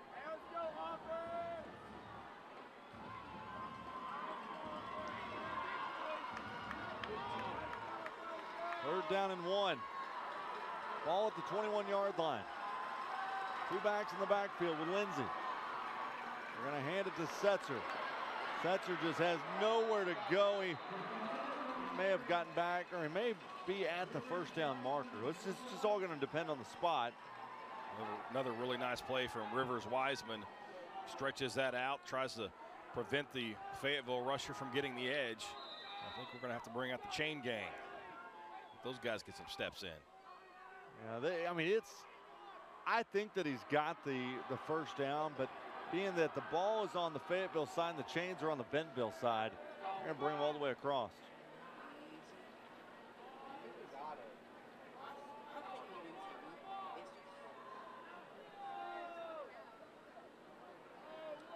Got it. He did get the first down, so it'll be a new fresh set of downs for Fayetteville. Thought we were going to have to pull out the old index card. Who is that? Gene Steratore? Can't pull the index card out of his pocket, but we're good. I'll never forget that night. What on an index card? Wow. I knew referees keep those kind of things. Yeah. So it's first down and 10. Ball at the 21-yard line. This is where these two offenses have got to figure it out. The defenses have owned the red zone. They're just a half a yard outside of it. Fayetteville got to kind of find a way to come out with the points. Lindsey going to hand it off on the end around. That's Delamar, and Delamar got past the 20 down to the 19-yard line. Daniel McCoy again makes a great play in space. You saw the hesitation, the stutter step out there by Delamar. He didn't fall for it. He makes the great play and holds that to a gain of 1.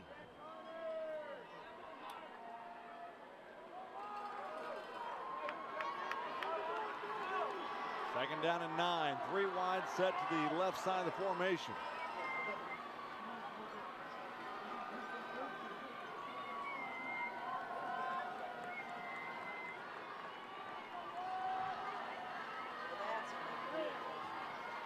Lindsey's going to take the snap, look to throw across the middle of the field, and in and out of the hands of his receiver. That was Mason Spencer. Good coverage that time by Bentonville.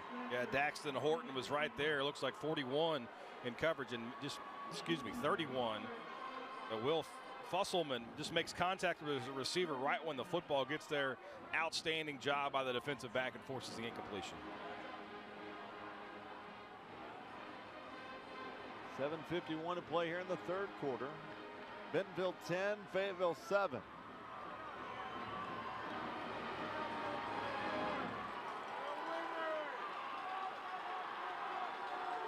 So it's third down and 9. Lindsey looking, has a man down at the 9-yard line. Gets past the 5, stretches out to the 1. We're going to call him down at the 2-yard line. It's a first down and goal now for Fayetteville. Excellent execution there from Lindsey. Just rifles one right in the little seam. Not a lot of space there for Delamar to get open, but he makes the play. I hand it off to Setzer. Setzer trying to get to the end zone. They're going to say he's down short. A really long drive for Fayetteville, trying to wear down that Bentonville front, but they still hold them out. But second and goal from inside the 1.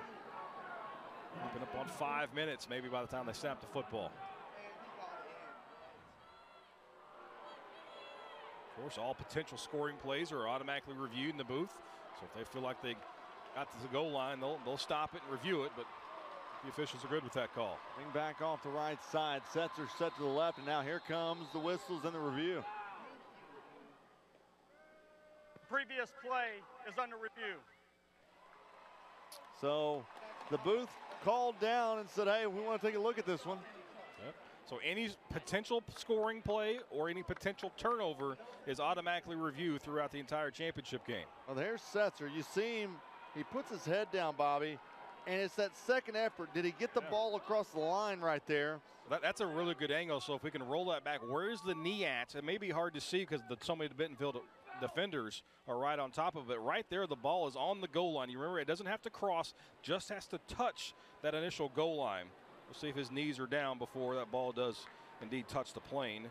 Well, no, so his knees were still up, and the ball was stretched out over the white line. Yeah. I mean, it's a bang-bang play right there. And look, if you're doing it in real time, that's hard to call. And you've got 81 who's right in the way of the official who's down the line. From this angle, I might say that's a touchdown. Yeah, I would agree with you. Yeah, that is a. But is that conclusive? That's where the officials are going to look for it. It has to be conclusive evidence that he did in fact cross the goal line. And here's her call. The ruling on the field stands. Second down. Well, they're going to say it stands, so no score. They're going to say it wasn't conclusive. Well, yeah, once again, though, like to your point, they've got to have enough evidence to overturn. And the angle's not perfectly down the line, which makes it tough as well. Makes sense. Yeah. Second to go. Lindsey going to hand it to Setzer, and he'll get in this time. Lowered his head, lowered the boom, and got in. Really, really impressive drive for Fayetteville. Take the opening kickoff. They're backed up all the way 3rd and 17. Before they pick up a first down, they get the long throw across the field, and they just methodically march it. And now they take the lead in the contest. So Fayetteville leads at 13-10 now. And on the kick for Fayetteville is Nathan Catchell. Extra point is up. It's good, and Fayetteville, they lead at 14-10, 6:52 to play in the third. You're watching the Centennial Bank State Football Championships on Arkansas PBS Sports.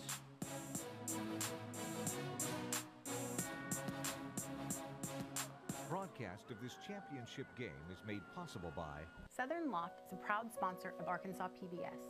It is our mission to tell your story by adding color with our furniture. And that's why Southern Loft is a different kind of furniture store. For more information, go to mysouthernloft.com. Give your family a once-in-a-lifetime experience at the Little Rock Zoo, at Arkansas's largest lantern festival, Glow Wild at the Little Rock Zoo. After dark, bring your family to a radiant wonderland where imagination sparks. Discover 40 new lighted mystical creatures and returning favorites at Glow Wild, a once-in-a-lifetime experience. The Electric Cooperatives of Arkansas. Over 2,500 team members across 17 local electric distribution co-ops, powering homes, farms, and industries somewhere across Arkansas. We are the Electric Cooperatives of Arkansas. Power and people. When you choose Conway Regional, you're choosing a healthcare partner rooted in your community. With 9 primary care locations in 5 counties, we believe in building lasting relationships centered on trust and personalized care. Let our family care for yours. Vaping addicts you to nicotine and can prematurely age your lungs to those of a 70-year-old. Don't get lost in the fog. Learn more about the hazards of vaping at projectpreventar.org.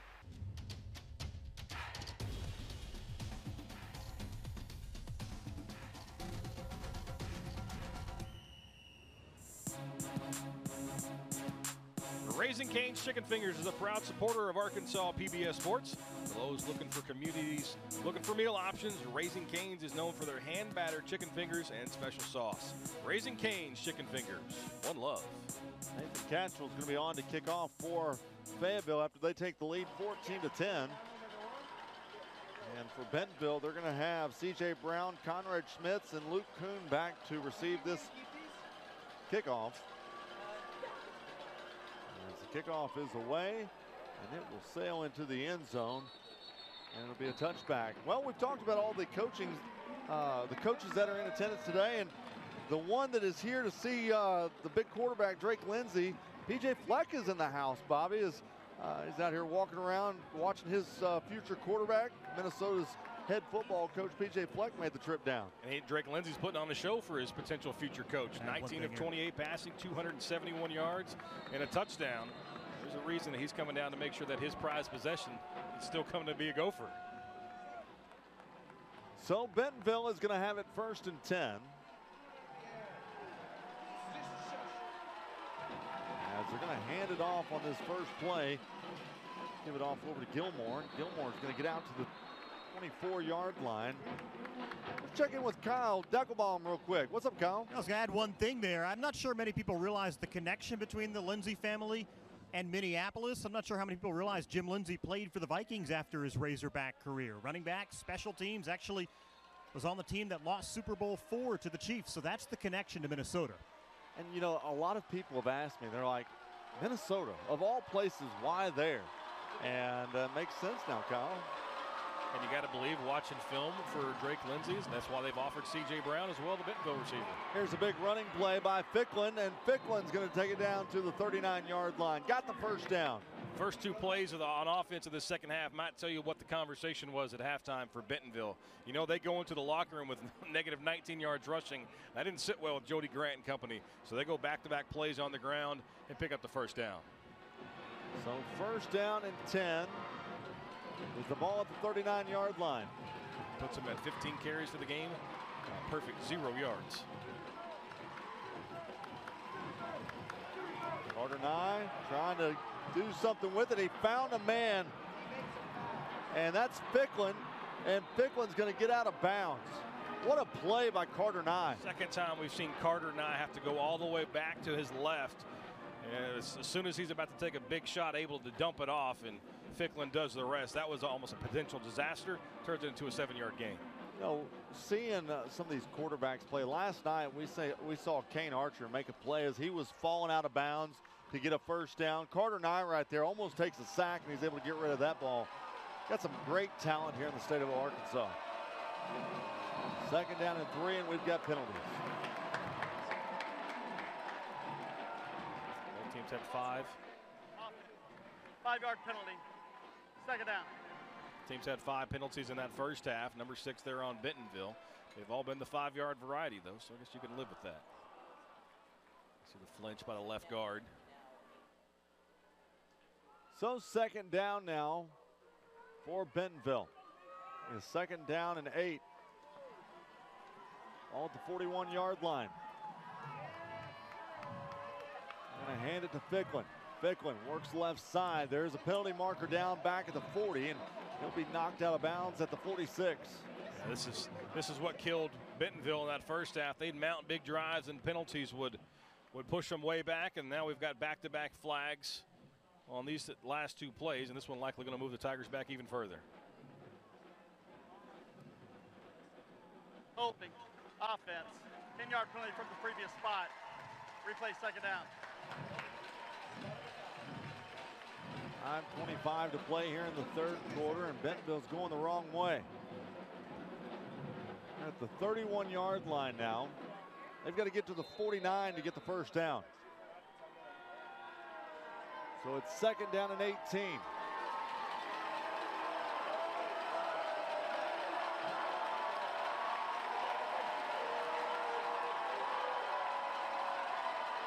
Carter Nye looking to throw, has a man across the middle of the field. That's C.J. Brown, and Brown's going to be taken down at the 47-yard line. Be about 2 yards shy of the first down. Every time Fayetteville brings extra rushers, Nye's done a great job of getting the ball out, perfect protection, and finds Brown on the skinny post, and just 2 yards shy of picking up another first down. 16-yard gain that time by C.J. Brown. What's his numbers look like today? Scroll down a little bit farther. C.J. Brown, 4 catches, 74 yards. 3rd down and 2. Ficklin is the running back. They're going to hand it to him. He'll be caught and drugged down right at the 1st down marker. It'll be a 1st down. And what a great job of Bentonville overcoming that 18 yards to get the 1st down. Yeah, that time the extra effort. He's kind of spun down by the defender, and that actually allows him to pick up the 1st down. Right just shy of the midfield stripe.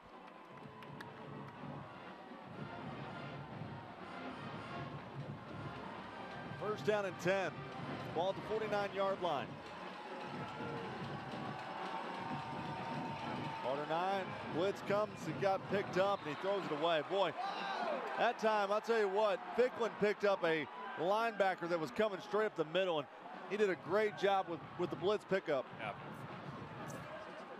Ficklin just takes on Landon Jones head on, and Nye does a smart job of getting rid of the football as quickly as he can, as throws it before his receiver's out of his break. But that's the play that circled.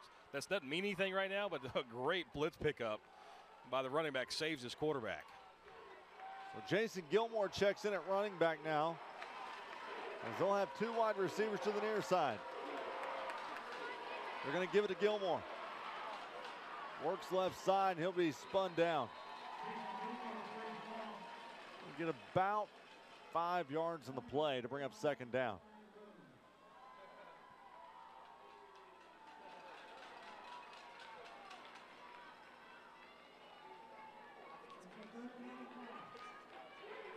So 3rd down and 5 with the ball at the 46-yard line in Fayetteville territory. And now we've got penalties. No hiding that. Big Jackson Oliver knew it.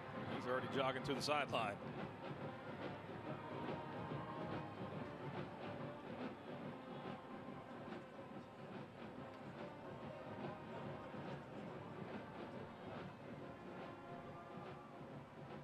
Encroachment, defense, 5-yard penalty, 3rd down.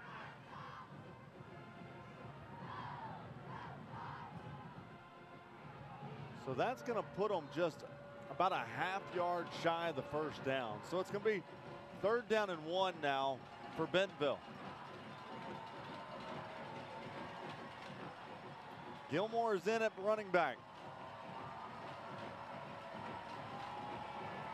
Nice, going to fake the handoff, going to look to throw. Going big ball, has a man, and he drops it. I love the thought. You go play action. Most people thought it was just going to be a simple handoff on 3rd and short. A perfectly thrown ball by Carter Nye, but his receiver could not make the play. That was Luke Kuhn who had it go off his hands, and now he looks like he's hurt.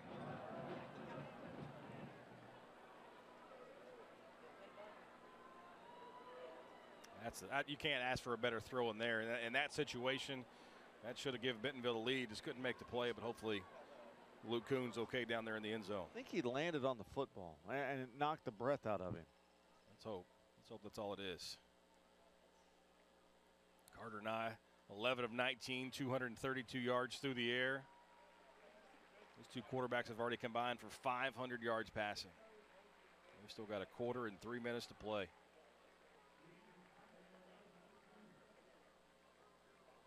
Now it's 4th and short. You got to believe this is go for it territory. If this isn't handed off to Ficklin or Gilmore, I'd be really surprised. 4th and inches, you got to trust the big boys up front to move the line of scrimmage just ever so much. Allow yourself to fall forward and get a 1st down. Bentonville stays with just the 2 defensive tackles and 2 defensive ends. So 4-man front, they're going to walk the linebackers up. 4th down and 1. Ficklin's in. They're going to give it to him. Gets the 1st down as he crosses the 40. Boy, he is a hard runner, isn't he? Yeah. And what's crazy is Chris Ficklin, the sophomore, came in, carried the ball 46 times for 308 yards this year. Yeah. Jason Gilmore has carried it 124 times for 867, but Ficklen's been the better running back today. Yeah, Gilmore's been the workhorse all season long, but sometimes you got to go with the hot hand. And maybe is this a reward, too, for the unheralded play of picking up the blitzes? You know, obviously pass protection, that's important as well. Sometimes you do the little things, you get more chances at doing the bigger things. Luke Kuhn just checked back in the ball game as they swing it out left side over to Eli Brooks. Brooks is able to pick up a good chunk of yards, about 7 yards on the play.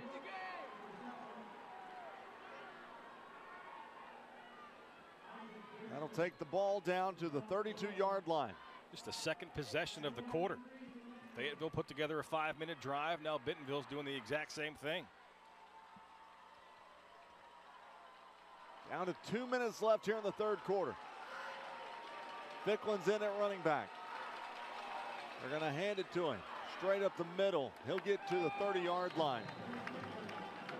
Another third and short coming up. Those stress-free play calls you have. You can do it, you can throw it, you can run it. You're an offensive coordinator. This is a situation you want your offense to be in. You know, you would think that you would see more teams do like the Eagles do and go with the tush push. Yeah. You just... Not everybody has got a quarterback who can squat 600 pounds, though. Oh, true.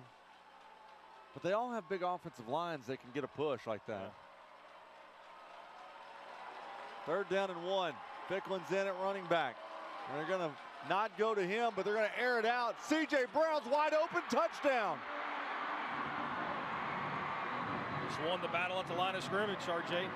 He won the release, got a step beyond the defender, and the old Randy Moss saying, if I'm even, I'm leaving. And C.J. Brown showing why he's an SEC caliber receiver. So Bentonville retakes the lead 16-14 with 1:10 remaining here in the third.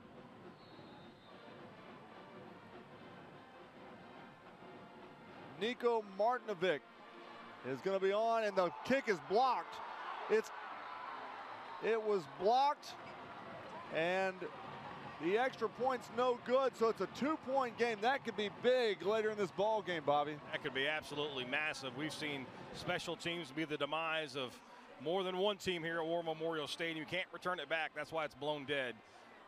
But that point looms large because you remember last week, Fayetteville beat Conway by a made field goal. So now a field goal would put the Purple Dogs back out in front. Well, and you know what's interesting? We'll go down to Kyle here in just a moment, but Martinovic has been the backup kicker because Ryan Fernstrom has been their kicker all year. He was 71 of 74 on extra points, so I'd be interested to see why he's not kicking today, and Martinovic is. Let's go down to Kyle real quick. Kyle. Yeah, guys, the messaging from the Bentonville defensive coaches there. This is a fourth quarter game, and that is exactly what we wanted. They said our offense is going to score again, and you know what? They were right. They said show some resolve. This is exactly what we want, a fourth quarter game. Martinovic is going to kick off for Bentonville, as it's going to be taken at the 11-yard line and brought up to the 30, to the 40, and he'll be taken down at the 45-yard line with the football running it up that time for Fayetteville. Caleb Johnson. That was Caleb Johnson. Just nice job by the kick return unit. Creates a lane right down the hash. Pick up about 35, 40 yards on that return, and Fayetteville's got good field position for maybe the first time all afternoon. Yeah. At least at the start of the drive. You've still got a minute left here in the third quarter with great field position. They could easily try to get a score here right before the fourth quarter starts. There's 3 wide receivers in the formation. Fakes the jet sweep. And Lindsey's going to get out of one tackle, but he finally goes down for a loss. The sack by Bentonville. That's what, the 3rd time today that they've gotten to Lindsey. And that'll bring up 2nd down now and 13 for Fayetteville.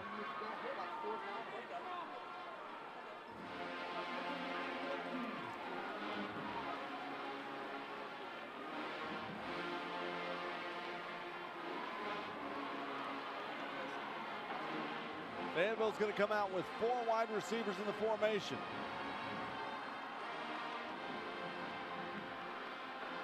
There's a pass play across the middle, finds McKinney. And McKinney's going to be taken down right at the first down marker at the 45. We're going to give it to him. See if Fayetteville wants to run another play. Just 14 seconds left. The clock now runs. We'll see if Fayetteville wants to get another snap or just take this to the 4th. Going to let it run down as we're down to 3, 2, 1, and that's going to do it for the third quarter. So put the 4 fingers in the air. We've got a good one in the 7A state championship game. Bentonville leads at 16-14 over Fayetteville. You're watching the Centennial Bank State Football Championships on Arkansas PBS Sports.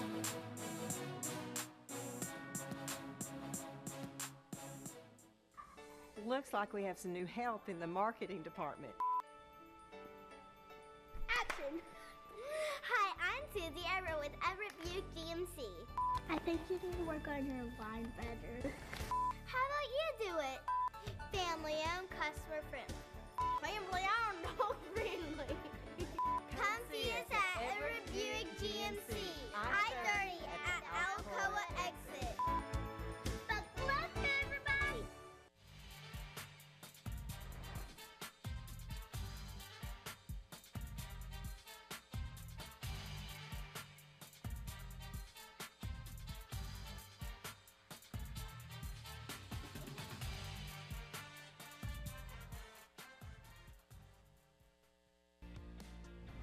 Sports is so important to this state and the fabric of the state, and I appreciate Arkansas PBS doing all the state title games, and that makes it available for not just the fans in Central Arkansas, South Arkansas, but fans around the entire state.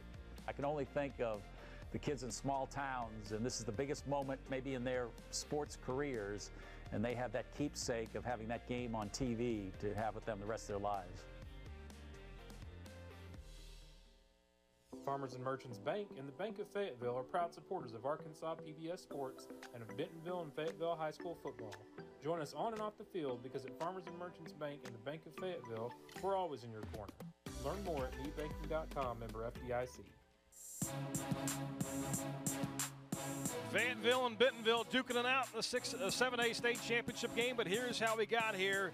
Spafford with the touchdown catch for Bentonville started things off, but the Purple Dogs answered right back. Lack McKinney, touchdown pass from Drake Lindsay tied things up at 7 apiece in the first half. And the first big turnover of the contest came. This tip ball was picked off by the Bentonville Tiger defense, the 3rd interception of the season just for Fayetteville. These two teams haven't been able to put any distance between themselves.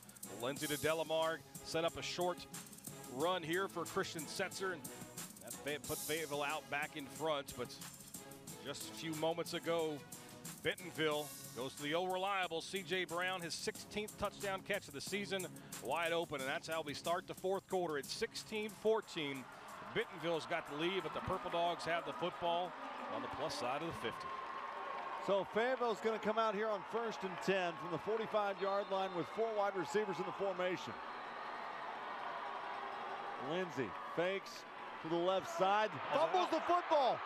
And Bentonville's going to get it at the 50-yard line. They try to double move out to the left of the offensive formation. It wasn't open there. It looks like a little bit of miscommunication by the receivers, and Lindsay had nowhere to go with the football, hit from behind, and the Tigers forced a 2nd turnover. Like to see who got his hand on Lindsay. Watch this. The edge rusher's coming around, and he just lost it. Ben Pearson. Pearson was able to put pressure on him, knock the ball out. Lindsay didn't stand a chance. It's like 42 for Bentonville. Jonah Knapp with the recovery, and that's the first big turnover here this second half. Now the Tigers with a 2-point advantage, chance to add to it. 16-14, Bentonville leads Fayetteville. We're in the 4th quarter. C.J. Brown in motion from left to right. Carter Nye gonna hand it off to Gilmore. Got a big running lane. He fumbled it. Picked up by Fayetteville. Fayetteville comes up with it. It was Delamar. Back-to-back turnovers. That might have been the longest run of the game for Bentonville, or close to it. The ball security not there, and the other 3. Fayetteville's got duplicate numbers, and so sometimes it's tough to figure it out. It's Eli Rose, yeah. recovers the football, and what a huge break for the Purple Dogs as back-to-back turnovers, because Bentonville might have had a chance to put some distance in between them. Yeah, I apologize to Eli because he got the recovery. You know, that's the one thing in sporting events. You should outlaw the double numbers, because when you have big plays like that, you see the first one. But boy, Eli Rose comes up with a big one for Fayetteville. 100 options, 0 to 99. Pick one of them. So Fayetteville back in business with 3 wide receivers in the formation. Lindsey going to look to throw. Comes back right side with it. And he's got a runner. That's Spencer, and he'll run out to the right side. Fayetteville's won a penalty flag, and here it comes. It comes in from behind. A late hit out of bounds, so the 12-yard gain is going to turn into 27 yards for Fayetteville. When you get that penalty on your home sideline. Personal foul. Unnecessary roughness, late hit out of bounds. 15-yard penalty. They were going to get that call, weren't they? I mean, everybody on the Fayetteville sideline was asking for it. I believe this will be a glass case of emotion type moment if you're Fayetteville. You're down about turning the football over. Then you get the recovery on the other end. Now a big play and a penalty. You're inside the 35. Good block on the outside by the wide receiver for Fayetteville. Oh, yeah, he was 3-4. Yeah, there wasn't much contact there. But it did happen 3 or 4 steps into the white. And Fayetteville's maybe because it is on their home sideline, they get that call. Ball at the 32-yard line. They're going to give it to Setzer. Setzer's going to take it down to the 31. 1-yard gain. Bring up second down. I want to say hello to my buddy Danny West, who's watching this game. He covers high school sports all over the state. He and his family are watching in tonight here on Arkansas PBS. Great job by Pearson to not be fooled by the counter play. Swallows him up for just a gain of 1.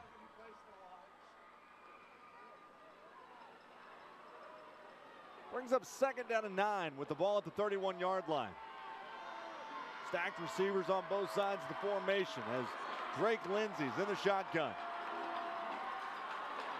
Lindsey going big ball across the middle of the field, and it's in and out of the hands of Mason Spencer.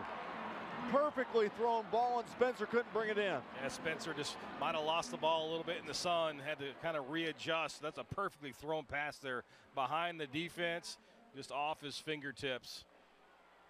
Those throws right there are the reason why Drake Lindsey's being so highly recruited. So 3rd and 9 now. I got to believe this is 4-down territory for Fayetteville. So don't have to get it all here. Lindsey checking with the sideline.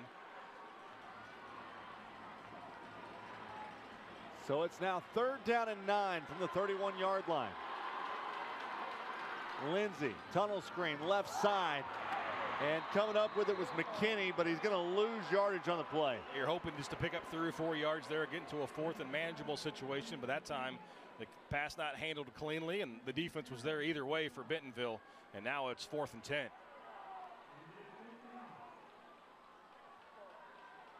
It's great coverage again, though, by Bentonville. They've done a great job on these screens to the wide receivers. That time Christian Farrow right there as the catch was made. 4th down and 10 with the ball at the 32-yard line. Setzer's going to line up to the right of Lindsey. Pressure. Going to take the snap, roll right. Lindsey under pressure, gets out of 1, comes back, throws in the middle of the field. He's got a man down the 30, 25, and he's going to be short. He'll be short. Coming up with it for Fayetteville. That time it was Kristen Setzer who was able to spring free, and he came up just about 2 yards shy of the first down. Looked like he had nothing but green grass, but at the last moments, Parker Schatzman comes in and makes the play. A first down and potentially a touchdown saving tackle, and it turns it over on downs. Just threw his right hand out there to trip him up. It's a huge play. If he doesn't make that tackle, Seltzer may be in the end zone. So Bentonville gets the football back at the 24-yard line. Carter Nye, there's his numbers, 13 of 21, 269. He's got 2 scores today. They're going to hand it off. This time it's Ficklin. Ficklin's going to get 9. He announced attendance of 11,000, and all the millions of people watching on Arkansas PBS are getting their money's worth today. 2 heavyweights duking it out. Been a great game. I mean, you've seen just about everything in this one with defense, offense. 2 wide receivers going to line up on the near side. Going to hand it off once again, Ficklin. And he'll fall forward at the 39-yard line. They get the first down. Yeah, Ficklin is the go-to guy here for the Bentonville Tigers. You mentioned the numbers of really more so of Jason Gilmore in the regular season. But that's Ficklin's 10th carry. He's over 50 yards. More importantly, a drive extending run there as they pick up the first down. 2 wide to the near side. Carter Nye has Ficklin lined up to his right. He'll look to throw. Rolls to his left. Got a receiver, that's Kuhn, and he'll go out of bounds at the 47-yard line. That's where a quarterback who can extend plays puts so much pressure on the defense. Reed Slankard has perfect position on the crossing route there. But at the last minute, he decides, okay, I'm going to come up the quarterback, and now the receiver's open behind him as they pick up 8. All at the 47, 2nd down and 2. 3 receivers to the right of the formation as Carter Nye is going to be in the shotgun.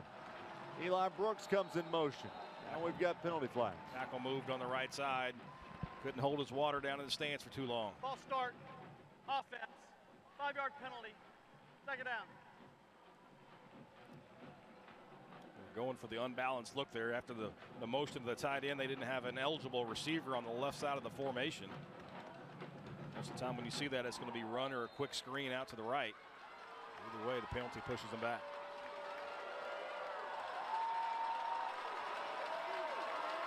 Second down. They're going to give it to Ficklin, straight up the middle, bounces off one man, crosses the 50, carries the Bulldog. Ball comes out. Fayetteville's got it. They just took it away from him. Coming up with it for Fayetteville, that was Rhett Tidwell.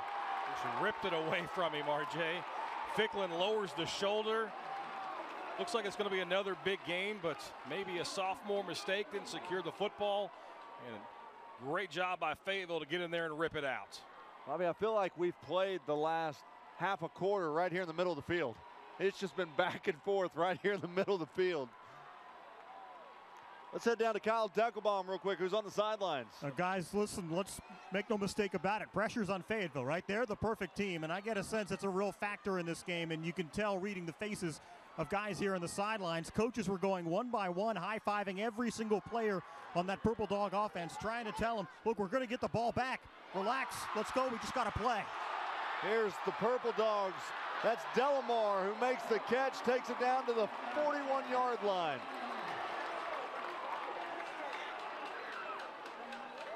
Just a short crosser there for Fayetteville. Let the receiver do the rest of the work. That's going to move the chains. First down just outside the 40. Drake Lindsay now over 300 yards passing. Really feel like you've got to pressure Lindsay. If you're this Bentonville defense, you've got to send some extra bodies. Try to get hands in his face. 3 wide set to the left side. Lindsay goes right side with it. That's back to Spencer. Spencer's going to fall forward to the 35. At that time, Bentonville was bringing a little extra pressure. Lindsay recognized that pre-snap. Just flips it out to his wide receiver. One-on-one situation, picks up 5. So it's now 2nd down and 4. Ball at the 35-yard line. We're down to 8:05 to play in the ball game.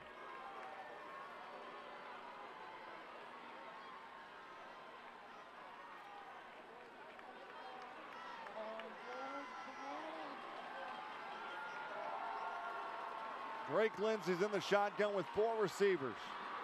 Now he's got 5. Lindsay going to look to throw on the wheel route. He's got a man down at the 15, and he's going to be taken out of bounds at the 7-yard line. Coming up with it was Katavian Taylor. That was a play, RJ. I thought that Bentonville might have tried to run. We saw C.J. Brown line up in the backfield, maybe fake it to him on a wheel route. That time it was Fayetteville. They line up Katavian Taylor, sneak him out, runs a wheel route out of the backfield, and now it's 1st and goal, Purple Dogs. Ball at the 7-yard line. So easy just to forget about the running back in the passing game, and that time he's wide open. Lindsay going to hand it to Setzer. Setzer, he's going to dive for the end zone touchdown.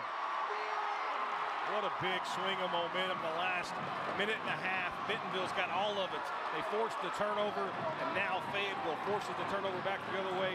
Boom, boom, down the field. They've got a lead. Now we'll see if they go for 2 to push that advantage to 6. The difference between 4 and 5-point lead doesn't matter. So Fayetteville is going to go for 2.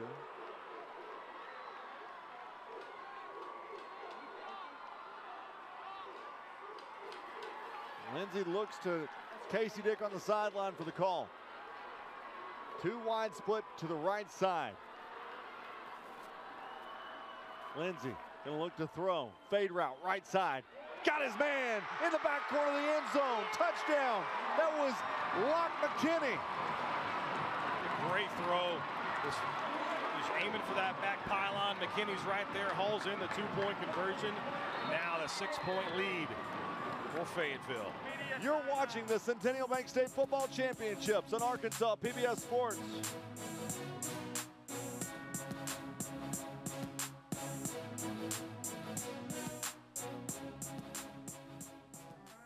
The commitment it takes to be a winner on the field is the same as the commitment Centennial shows its customers. Patience, perseverance, commitment, and resilience are key ingredients for success, both on and off the field. Whether you're cheering on your home team or needing encouragement starting a new business, let Centennial Bank help you make plans for your future. Centennial, for all of life's moments. Member FDIC. For every moment, for every memory, from that first car to your first home, to your first child, and all the highs and lows that tomorrow might bring. For everything that matters most to you and your family, there's someone right around the corner dedicated to helping you protect what you love. Your local Farm Bureau Insurance agent. Farm Bureau Insurance. Real service, real people.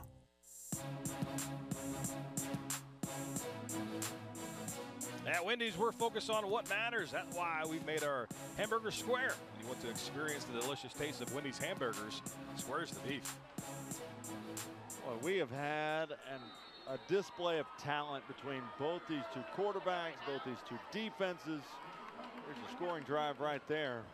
4 plays, 54 yards, like a minute 12.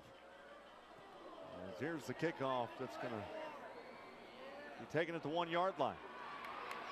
Out to the 20, 21, or excuse me, the 26, and that's where Bentonville's going to get it. Boy, Bobby, I got to tell you, man, I think about all the recruits that are in the state of Arkansas. Drake Lindsey, you got to think, you know, Bobby Petrino and Sam Pittman are in the house tonight. They got to be going, man, we got to get an offer to this kid. How he doesn't have an offer to the University of Arkansas is mind-boggling. 26 of 36, 350 on the season, on the day. He has all the intangibles. He makes all the throws. He's got the frame. The fact that he grew up literally miles, not hours, miles from the University of Arkansas, and he didn't have an offer, blows my mind. Yeah, maybe that's why they're. I'm not going to say that. Yes, as here's Gilmore running with the football out to the 31. But I mean, you got to get out of your own way sometimes. I understand you've got philosophical differences maybe with the scheme that they run or the style of quarterback he is. The numbers speak for themselves. Yeah. 88 touchdowns prior to today and 4 interceptions over the last 2 years as a high school quarterback at the largest classification. That is a SEC caliber quarterback. Well, and I will say this, nothing against the staff at the university, but they didn't have Bobby Petrino, and he knows quarterbacks. I think that may change now that he's in the offense. As here's a throw that falls short to Luke Kuhn. But one thing they did get right, C.J. Brown. Yeah, no doubt about that. I mean, yeah, you totally flip the script and go, well, they got that one right because C.J. Brown's going to be a good one. Yeah, Carter Nye that time had a little pressure in his face, probably threw it before he wanted to, couldn't get enough on the deep out routes or the long out routes. He's played well too today. I don't want to discount that. Carter Nye he's a college football player as well. 3rd down and 5 as Carter Nye's in the shotgun. Nye, 3-step drop, going to look to throw. Right side, has a man. Going to be knocked out of bounds. That was Luke Kuhn. Oh, a tough spot there. They're going to say they're going to show him out of bounds, and that's going to be short of the first down. It's going to be close. He caught the ball beyond the marker, but he does go out of bounds before it. But is the defender pushing him out? Maybe this is something that Bentonville takes a timeout to challenge this, because they can challenge the spot, or maybe where his forward progress is halted. I think Jody Grant's going to challenge it. Yep, they're going to take the timeout there and maybe have the officiating crew look at it. Look at Coach Grant right there. I'd be interested to see. I want to see this replay, because if he goes out on his own accord, then the spot's right. But he's contacted right there beyond the marker. So technically he should be out at the 47, right, which would be the first down. I don't think that's the view that they're going to look at. It was the last shot is the one they're going to look at. They'll try to see if they've got anything straight down the line. You know, of course, that's not straight down the line, but I think that tells you, looking at the marker, looking where he's contacted by the defender, which will be where his forward progress is halted. To me, that's a first down. Let's see if they not had a challenge overturned. I was wrong earlier today, so that it's been known to happen. Well, we have not had one challenge this weekend overturned. I thought that the touchdown earlier was going to be a touchdown, and I was wrong on that one. So let's see what they come up with on this. By the way, there's Landon Trusty, who was the head referee of the 6A game last night. He's helping out with the replay crew tonight. UCA Bear. Denver Bronco.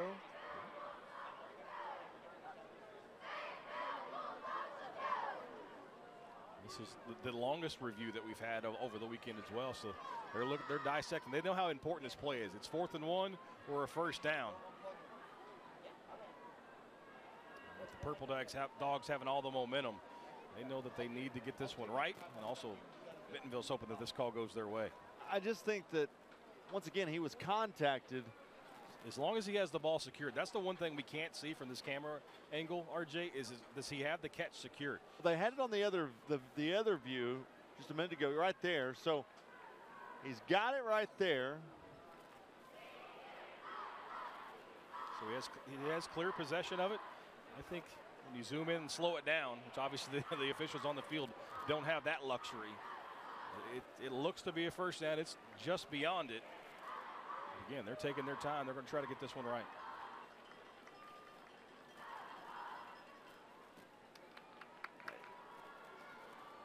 And think about how good these defenses have been on 4th down today.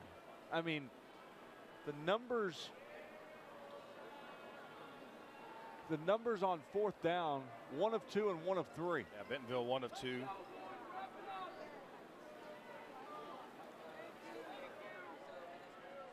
Here's the call. The field is reversed. The ball carrier made the line to gain at the 37. It'll be 1st and 10. Bentonville retains their challenge and their timeout. Well, there we go. We've had the first replay overturned this year, or this weekend, and it's a good call. I mean, and that's why the challenge system's there. That's why DV Sport and their crew are here, because we want to get the call right. Championship games are the most important thing going on, obviously. You want to make sure you get the calls right, and they do exactly that right there. So it's 1st and 10 from the 37-yard line. So Bentonville uses the challenge, but they get it back, so they can still challenge. And then a lot of plays are reviewed in the final 2 minutes, automatic. Carter 9 makes the snap, gonna look to throw, set up the screen, left side, and boy, that was almost intercepted. Yeah. That was going to a tough spot there, and I think the Fayetteville defender saying, hey, that's pass interference, but the throw is within 1 yard of the line of scrimmage, so that was off the table. But Fayetteville read that one perfectly, and really wasn't a receiver really close to that. Luckily that one it wasn't going the other way. Brings up 2nd down and 10.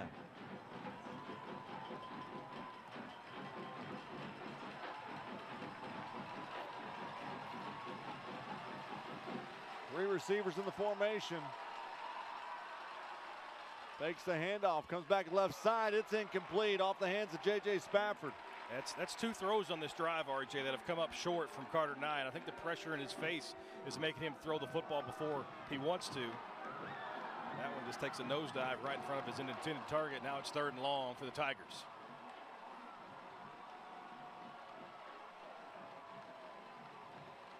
Ball is at the 37-yard line. It's 3rd down and 10. 6:26 to play in this one. Stacked receivers on both sides of the formation. Carter Nye going to go big ball across the middle of the field. He overthrows his intended target. Trying to hook up that time with Karsten Pate. He was wide open, just overthrew him. Pate's been the big play receiver, 3 catches, 84 yards. And that time he had the defense in his rearview mirror, but just too much on it. There from Carter Nye, the quarterback, and that's 6 points if he can hit his receiver in stride. So the punting unit's going to come on. Back deep for Fayetteville. They're going to put Holzhauer back there to return this punt.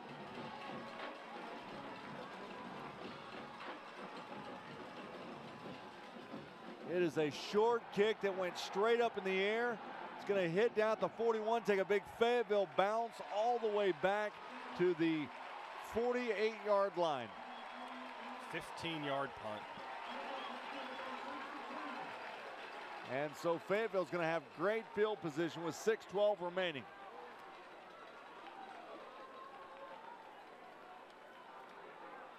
That's a huge, huge momentum shift for Fayetteville again. Bentonville's got the receiver behind the defense. It's going to be a walk-in touchdown.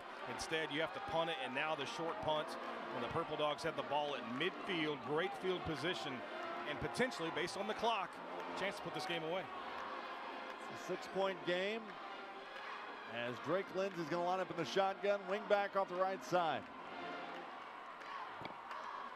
Fake the handoff, going to look to throw. Lindsey under pressure, bounces off one defender, and now the second one's going to take him down back at the 36-yard line. Cameron Thornton-Meade was able to clean it up. There's a second man there to pull down the big Lindsey, and that's a much-needed first down stop for the Bentonville defense to put Fayetteville well behind the chains. William Newman, the first defender in there. So that moves the ball back to the 36. It's now 2nd down and 21.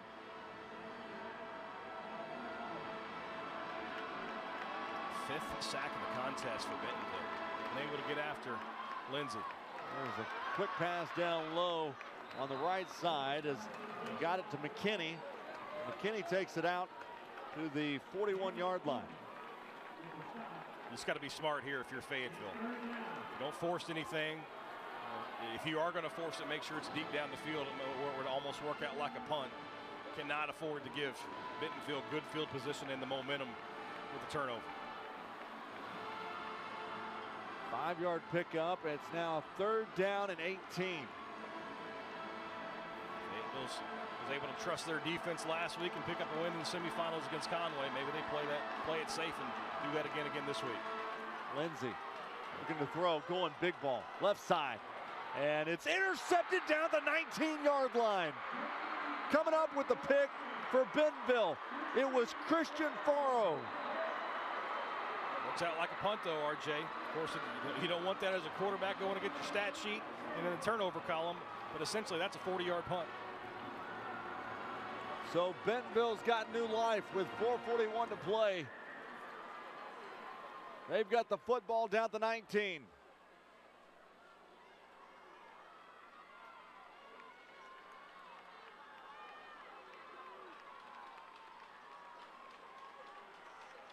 .41 yards. The difference in field position there. You're never going to be able to tell a high school defensive back, don't catch it, but maybe that's when you bat down and maybe you get better field position on the punt. We're going to back it all the way up to the 16. So it's 1st down and 10 from the 16.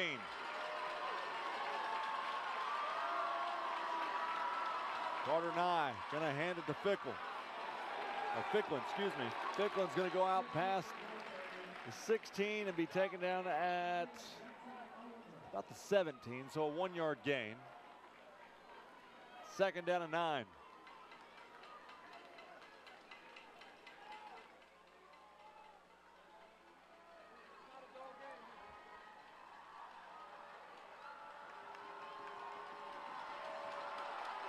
Nye takes the snap, throws the out route on the right side. Fayetteville's right there.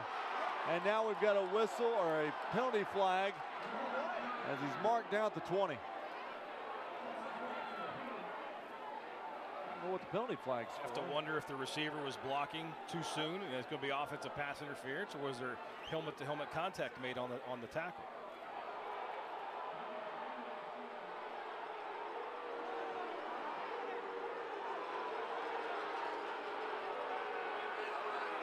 Fayetteville crowd's pointing to the video board here in the stadium as they show the replay of the hit.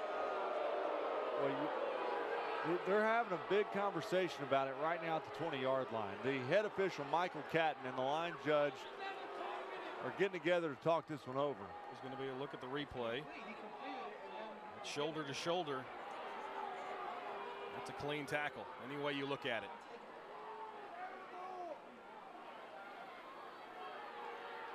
We're taking a long conversation about this one. As long as this conversation is, that's what you have to believe it's about. Let's get the call.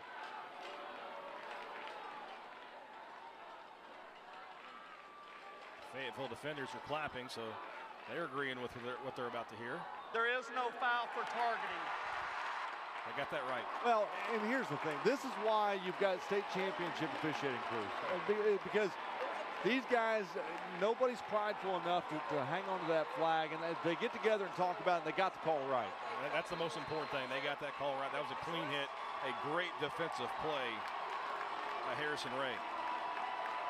You know, they're not going to get every call right, but the fact that they're able to sit there and talk about it and make sure they get the call right, that's the most important thing. So now you've got a 3rd down and 5. It's 3rd down.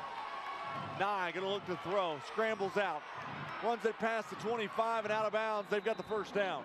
That's a great adjustment by both sides there. Fayetteville has recognized that the quick throw in the middle, maybe that quick post has been there all day long. They drop a linebacker right to that passing lane, and Nye tucks it back in, pulls to his left, sees all the real estate, able to come out the backside, scrambles for the 1st down. So it's 1st and 10 from the 32, 3:42 to play.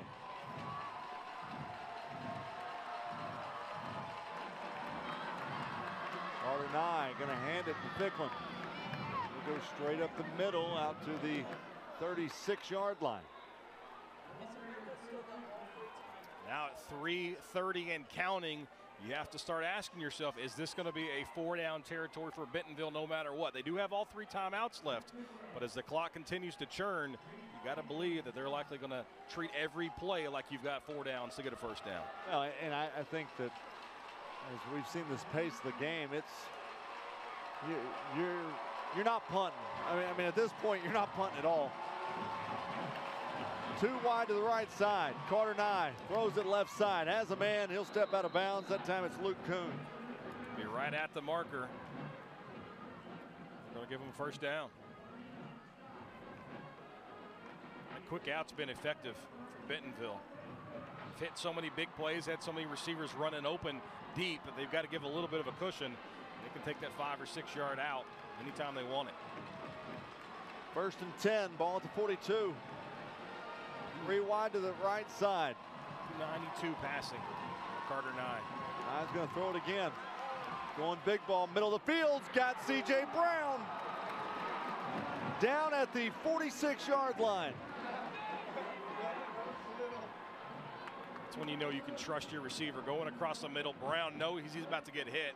He doesn't care. He secures the catch, and the Tigers are in Fayetteville territory. Ficklin's the running back. Wing back off the left side. Nye looking to throw again under pressure. Going downfield. It's got a man. That's Kuhn, and Kuhn's going to go out to the 35-yard line. That'll be a 1st down. Now Fayetteville's got to start thinking about taking some timeouts defensively. Maybe save some time on their end.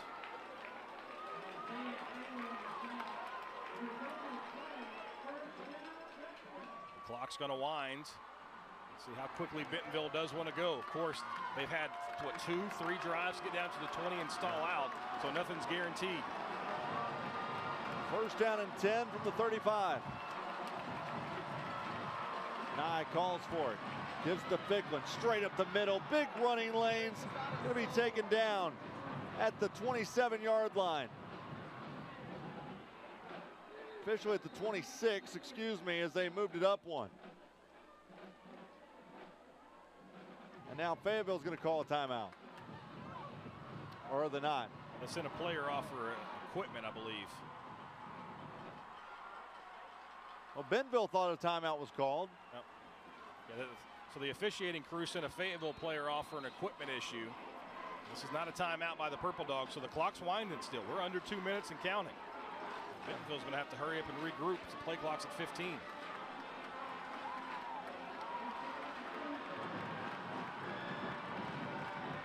Down to 8 seconds on the play clock. Nye going to give it to Ficklin, and he'll be taken. He was hit immediately at the line of scrimmage and got back, and so it's going to bring up a 3rd down and 2 now. Two teams are content to let it play out. Fayetteville's trusting their defense.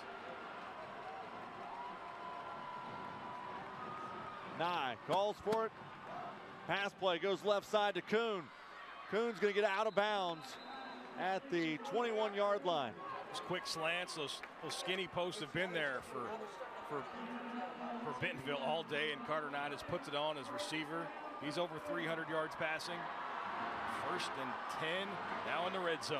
Well, they officially mark him at the 20. A minute 9 left in this one. Fayetteville leads at 22-16.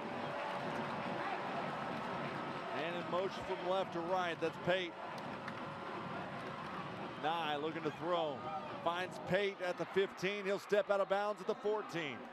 Just have all day to throw the football. Carter Nye is benefiting from a great performance by that offensive line.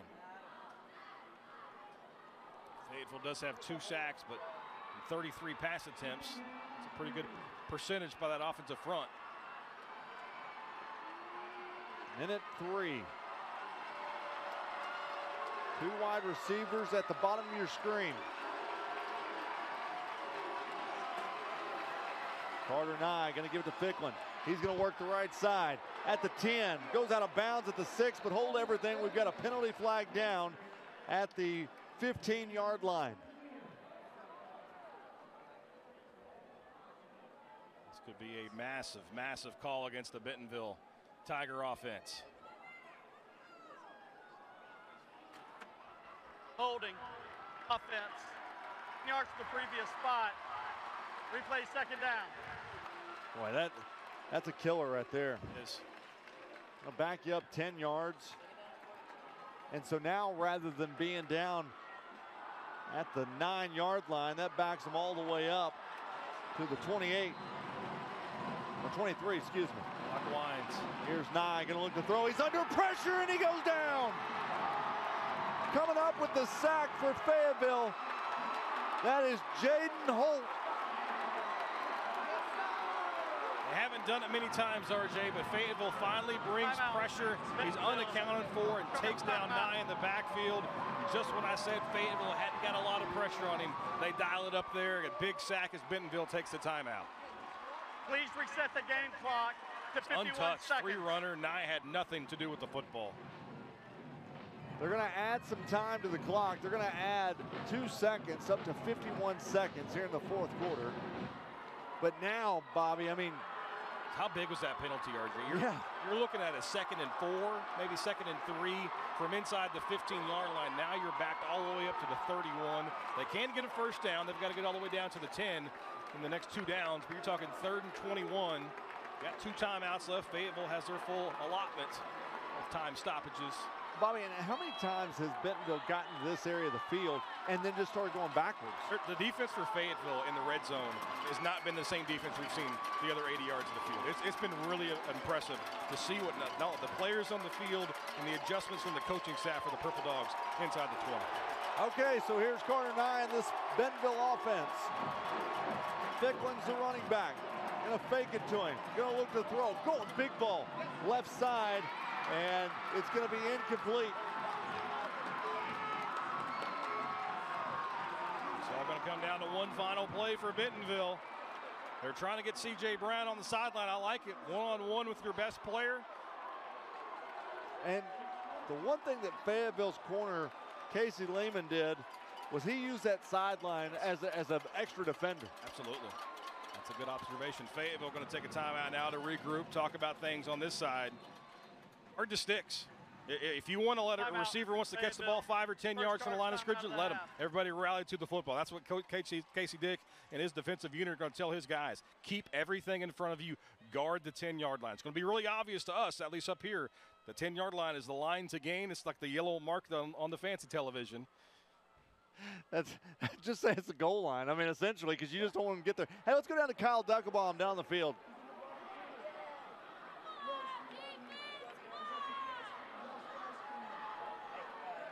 We're having some issues with Kyle's headset. We'll check in with Kyle here in a moment. All 11,000 in attendance today. I feel like the crowd's gotten bigger since halftime. Yeah, it does seem like it's gotten a lot bigger. Certainly gotten louder. So here we go. 4th down and 21. Fayetteville has 5 defenders at the 10. That's the line to gain to keep the drive going. And now Fayetteville's backing even more up. They've got 3 rushers, probably 2 going to come, maybe 1 staying as a spy. 5 wide. Carter Nye going to just throw this one up, and it's going to be knocked down. And Fayetteville, that's a turnover on downs with 38 seconds remain. I tell you what, Bobby, though, there was an opportunity for Karsten Pate to catch the deflection. As he was coming up that outside, he had an opportunity to have it deflected to him. Fayetteville player down, might be cramping up. It's warm on the field. Kyle talked about it in the pregame. You know, this is December. It's supposed to be cool and, you know, maybe even cold. And these guys are out there sweating on the turf at 60 degrees. And plus the field temperature with the Purple Dogs are just a couple snaps away from kneeling it. Bentonville does have the 2 timeouts, but the 40-second play clock. All it's going to take is 3 kneels from Fayetteville. And the championship's going back to Harmon Stadium, Harmon Field in Fayetteville.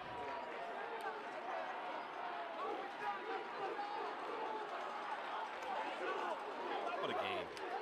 Yeah, I mean, this has been, every year though, the 7-8 game has always been a really fun game to watch, to call. Lindsey's going to take the snap and kneel it down. Bentonville does take the timeout.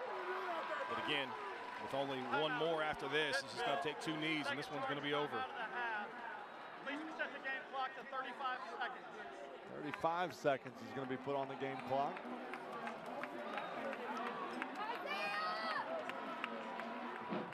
Boy, I tell you what, though. 2 great quarterbacks, Carter Nye and Drake Lindsey. I mean, Carter Nye, he played he had 329 yards passing, two touchdowns today. Lindsey, 355, a touchdown and 2 picks. Yeah, the 2 interceptions, you know, one's off a tip ball, one's essentially a punt. I mean, high-level quarterback play. We saw it last night with Kane Archer, played outstanding. That's why Greenwood won a state championship. Both these quarterbacks played well enough today to lead their team to a title, but red zone defense for Fayetteville is the story. I mean, it really is. You know, we talked so much about the running game. Really, no running game for either team. I mean, Bentonville had 68 yards, Fayetteville had 11. If you take away the sack yardage, Bentonville's numbers look a whole lot better. That put them about 100, but you're exactly right. The defenses for these 2 teams, they showed up when it mattered. Now Bentonville takes the final timeout. This will be 1 more kneel down and it'll do it. So Gatorade watch begins. That's our final time out of the half. You just can't say enough about the way these two teams played on this stage against your biggest rival.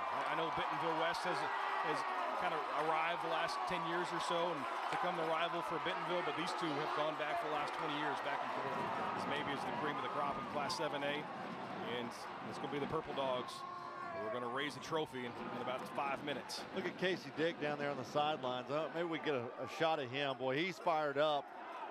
You know, think about everything. You know, Kyle mentioned it a little bit ago, but you know, the controversy that was last year that made ESPN, and you know, he had to go out and defend his players, and for it to come full circle, and now he's here at the state championship about to raise the trophy. And we've got 24 seconds on the clock. That's what it's all about right there. Just the joy. There's so much work that goes into it. This team was in the championship game a couple years ago, RJ. Felt like they should have won it. Yeah. 3 turnovers in the red zone, had a blocked field goal return for a touchdown, and still had a chance to win the game. Talked to Casey about that earlier this week. they really felt like they needed redemption based on that a couple years ago. Today they finally did. Yep, both head coaches meeting at midfield. And, you know, one thing Kyle talked about, they've got great respect for one another. They both texted this week after they both won their semifinal games to congratulate one another. And just two outstanding programs between Bentonville and Fayetteville. Yes, I mean, you expect these two teams to be here, and Fayetteville and Bentonville put on a show. This is the best that Arkansas has to offer at the largest classification. I know Conway was really good this year. I know Bryant's been really good. Today was all about Bentonville and Fayetteville, and they proved why they were in the state championship game, to be quite honest. Yeah, it was a lot of fun. We're going to break down the rest of this game as Fayetteville, they are Class 7A state champions. They win at 22-16. You're watching the Centennial Bank State Football Championships on Arkansas PBS Sports.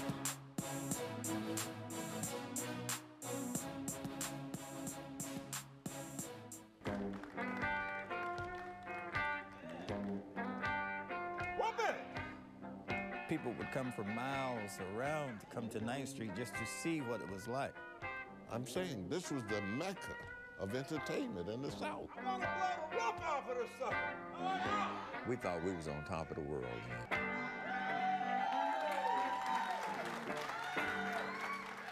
Download the PBS video app or watch online. Broadcast of this championship game is made possible by the Electric Cooperatives of Arkansas. Over 2,500 team members across 17 local electric distribution co-ops, powering homes, farms, and industries somewhere across Arkansas. We are the Electric Cooperatives of Arkansas. Power and people. When you choose Conway Regional, you're choosing a healthcare partner rooted in your community. With 9 primary care locations in 5 counties, we believe in building lasting relationships centered on trust and personalized care. Let our family care for yours. Vaping addicts you to nicotine and can prematurely age your lungs to those of a 70-year-old. Don't get lost in the fog. Learn more about the hazards of vaping at projectpreventar.org. Give your family a once-in-a-lifetime experience at the Little Rock Zoo, at Arkansas's largest lantern festival. Glow wild at the Little Rock Zoo. After dark, bring your family to a radiant wonderland where imagination sparks. Discover 40 new lighted mystical creatures and returning favorites at Glow Wild, a once-in-a-lifetime experience. Southern Loft is a proud sponsor of Arkansas PBS. It is our mission to tell your story by adding color with our furniture. And that's why Southern Loft is a different kind of furniture store. For more information, go to mysouthernloft.com.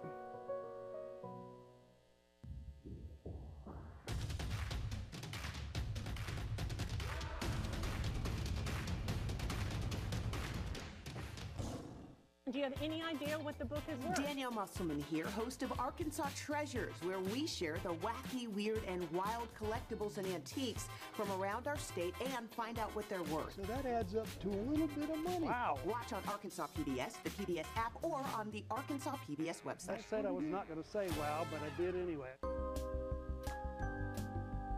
A real-life mystery in Mulberry Springs. Who is Sammy the Sloth? My science teacher is a robot. You've got to be kidding me. Troublemakers from another planet. From another planet? We're on the case. Thank you, Mystery League, for solving this mystery.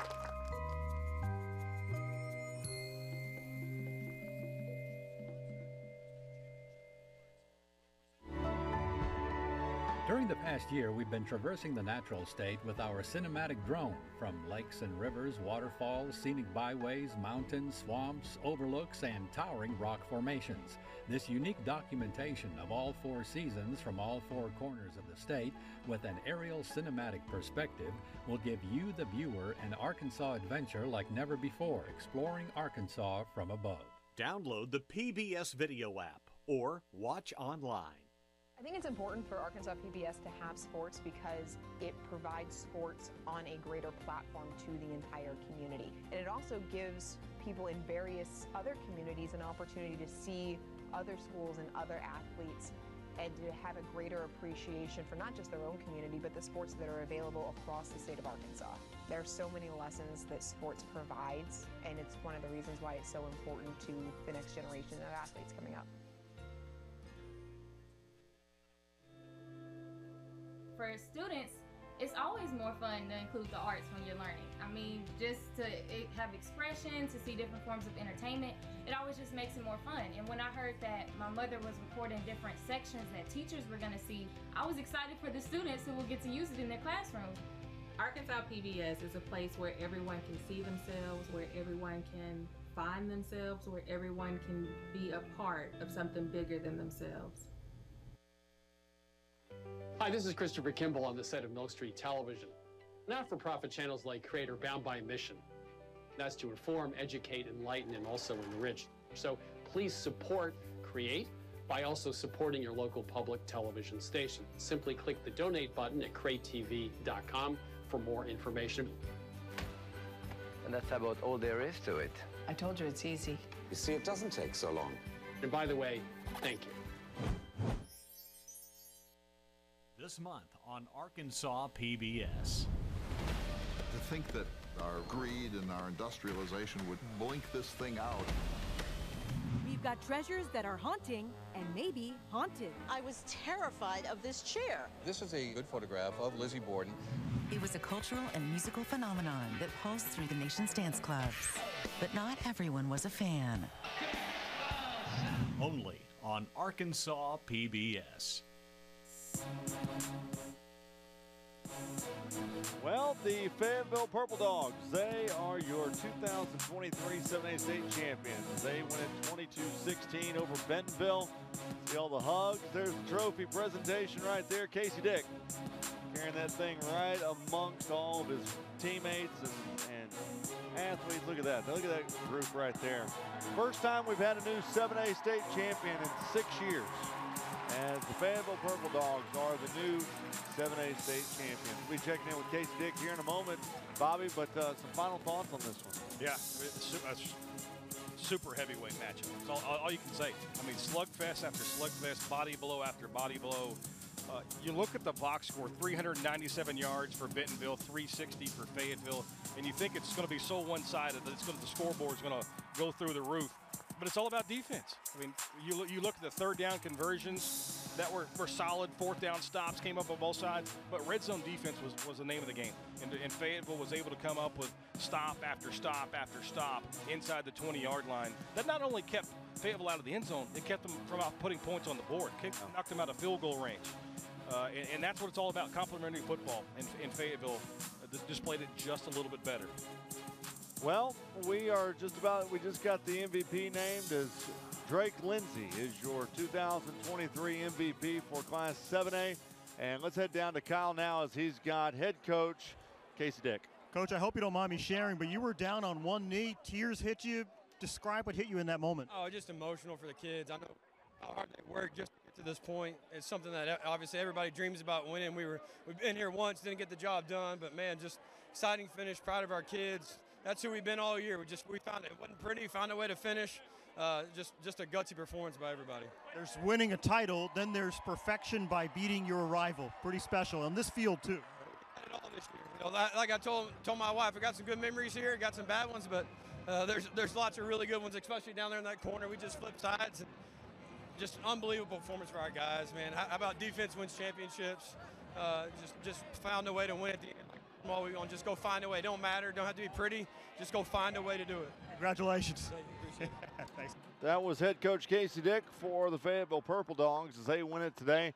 Let's go ahead and check out some highlights real quick of this game, Bobby. As there was plenty of them between both these two teams. As it all got started early. As right there you see for Bentonville, they were leading the way on this one as they got it done early and often. Spafford got it done with the first touchdown. Then Lindsay came right back. Came back with McKinney's touchdown.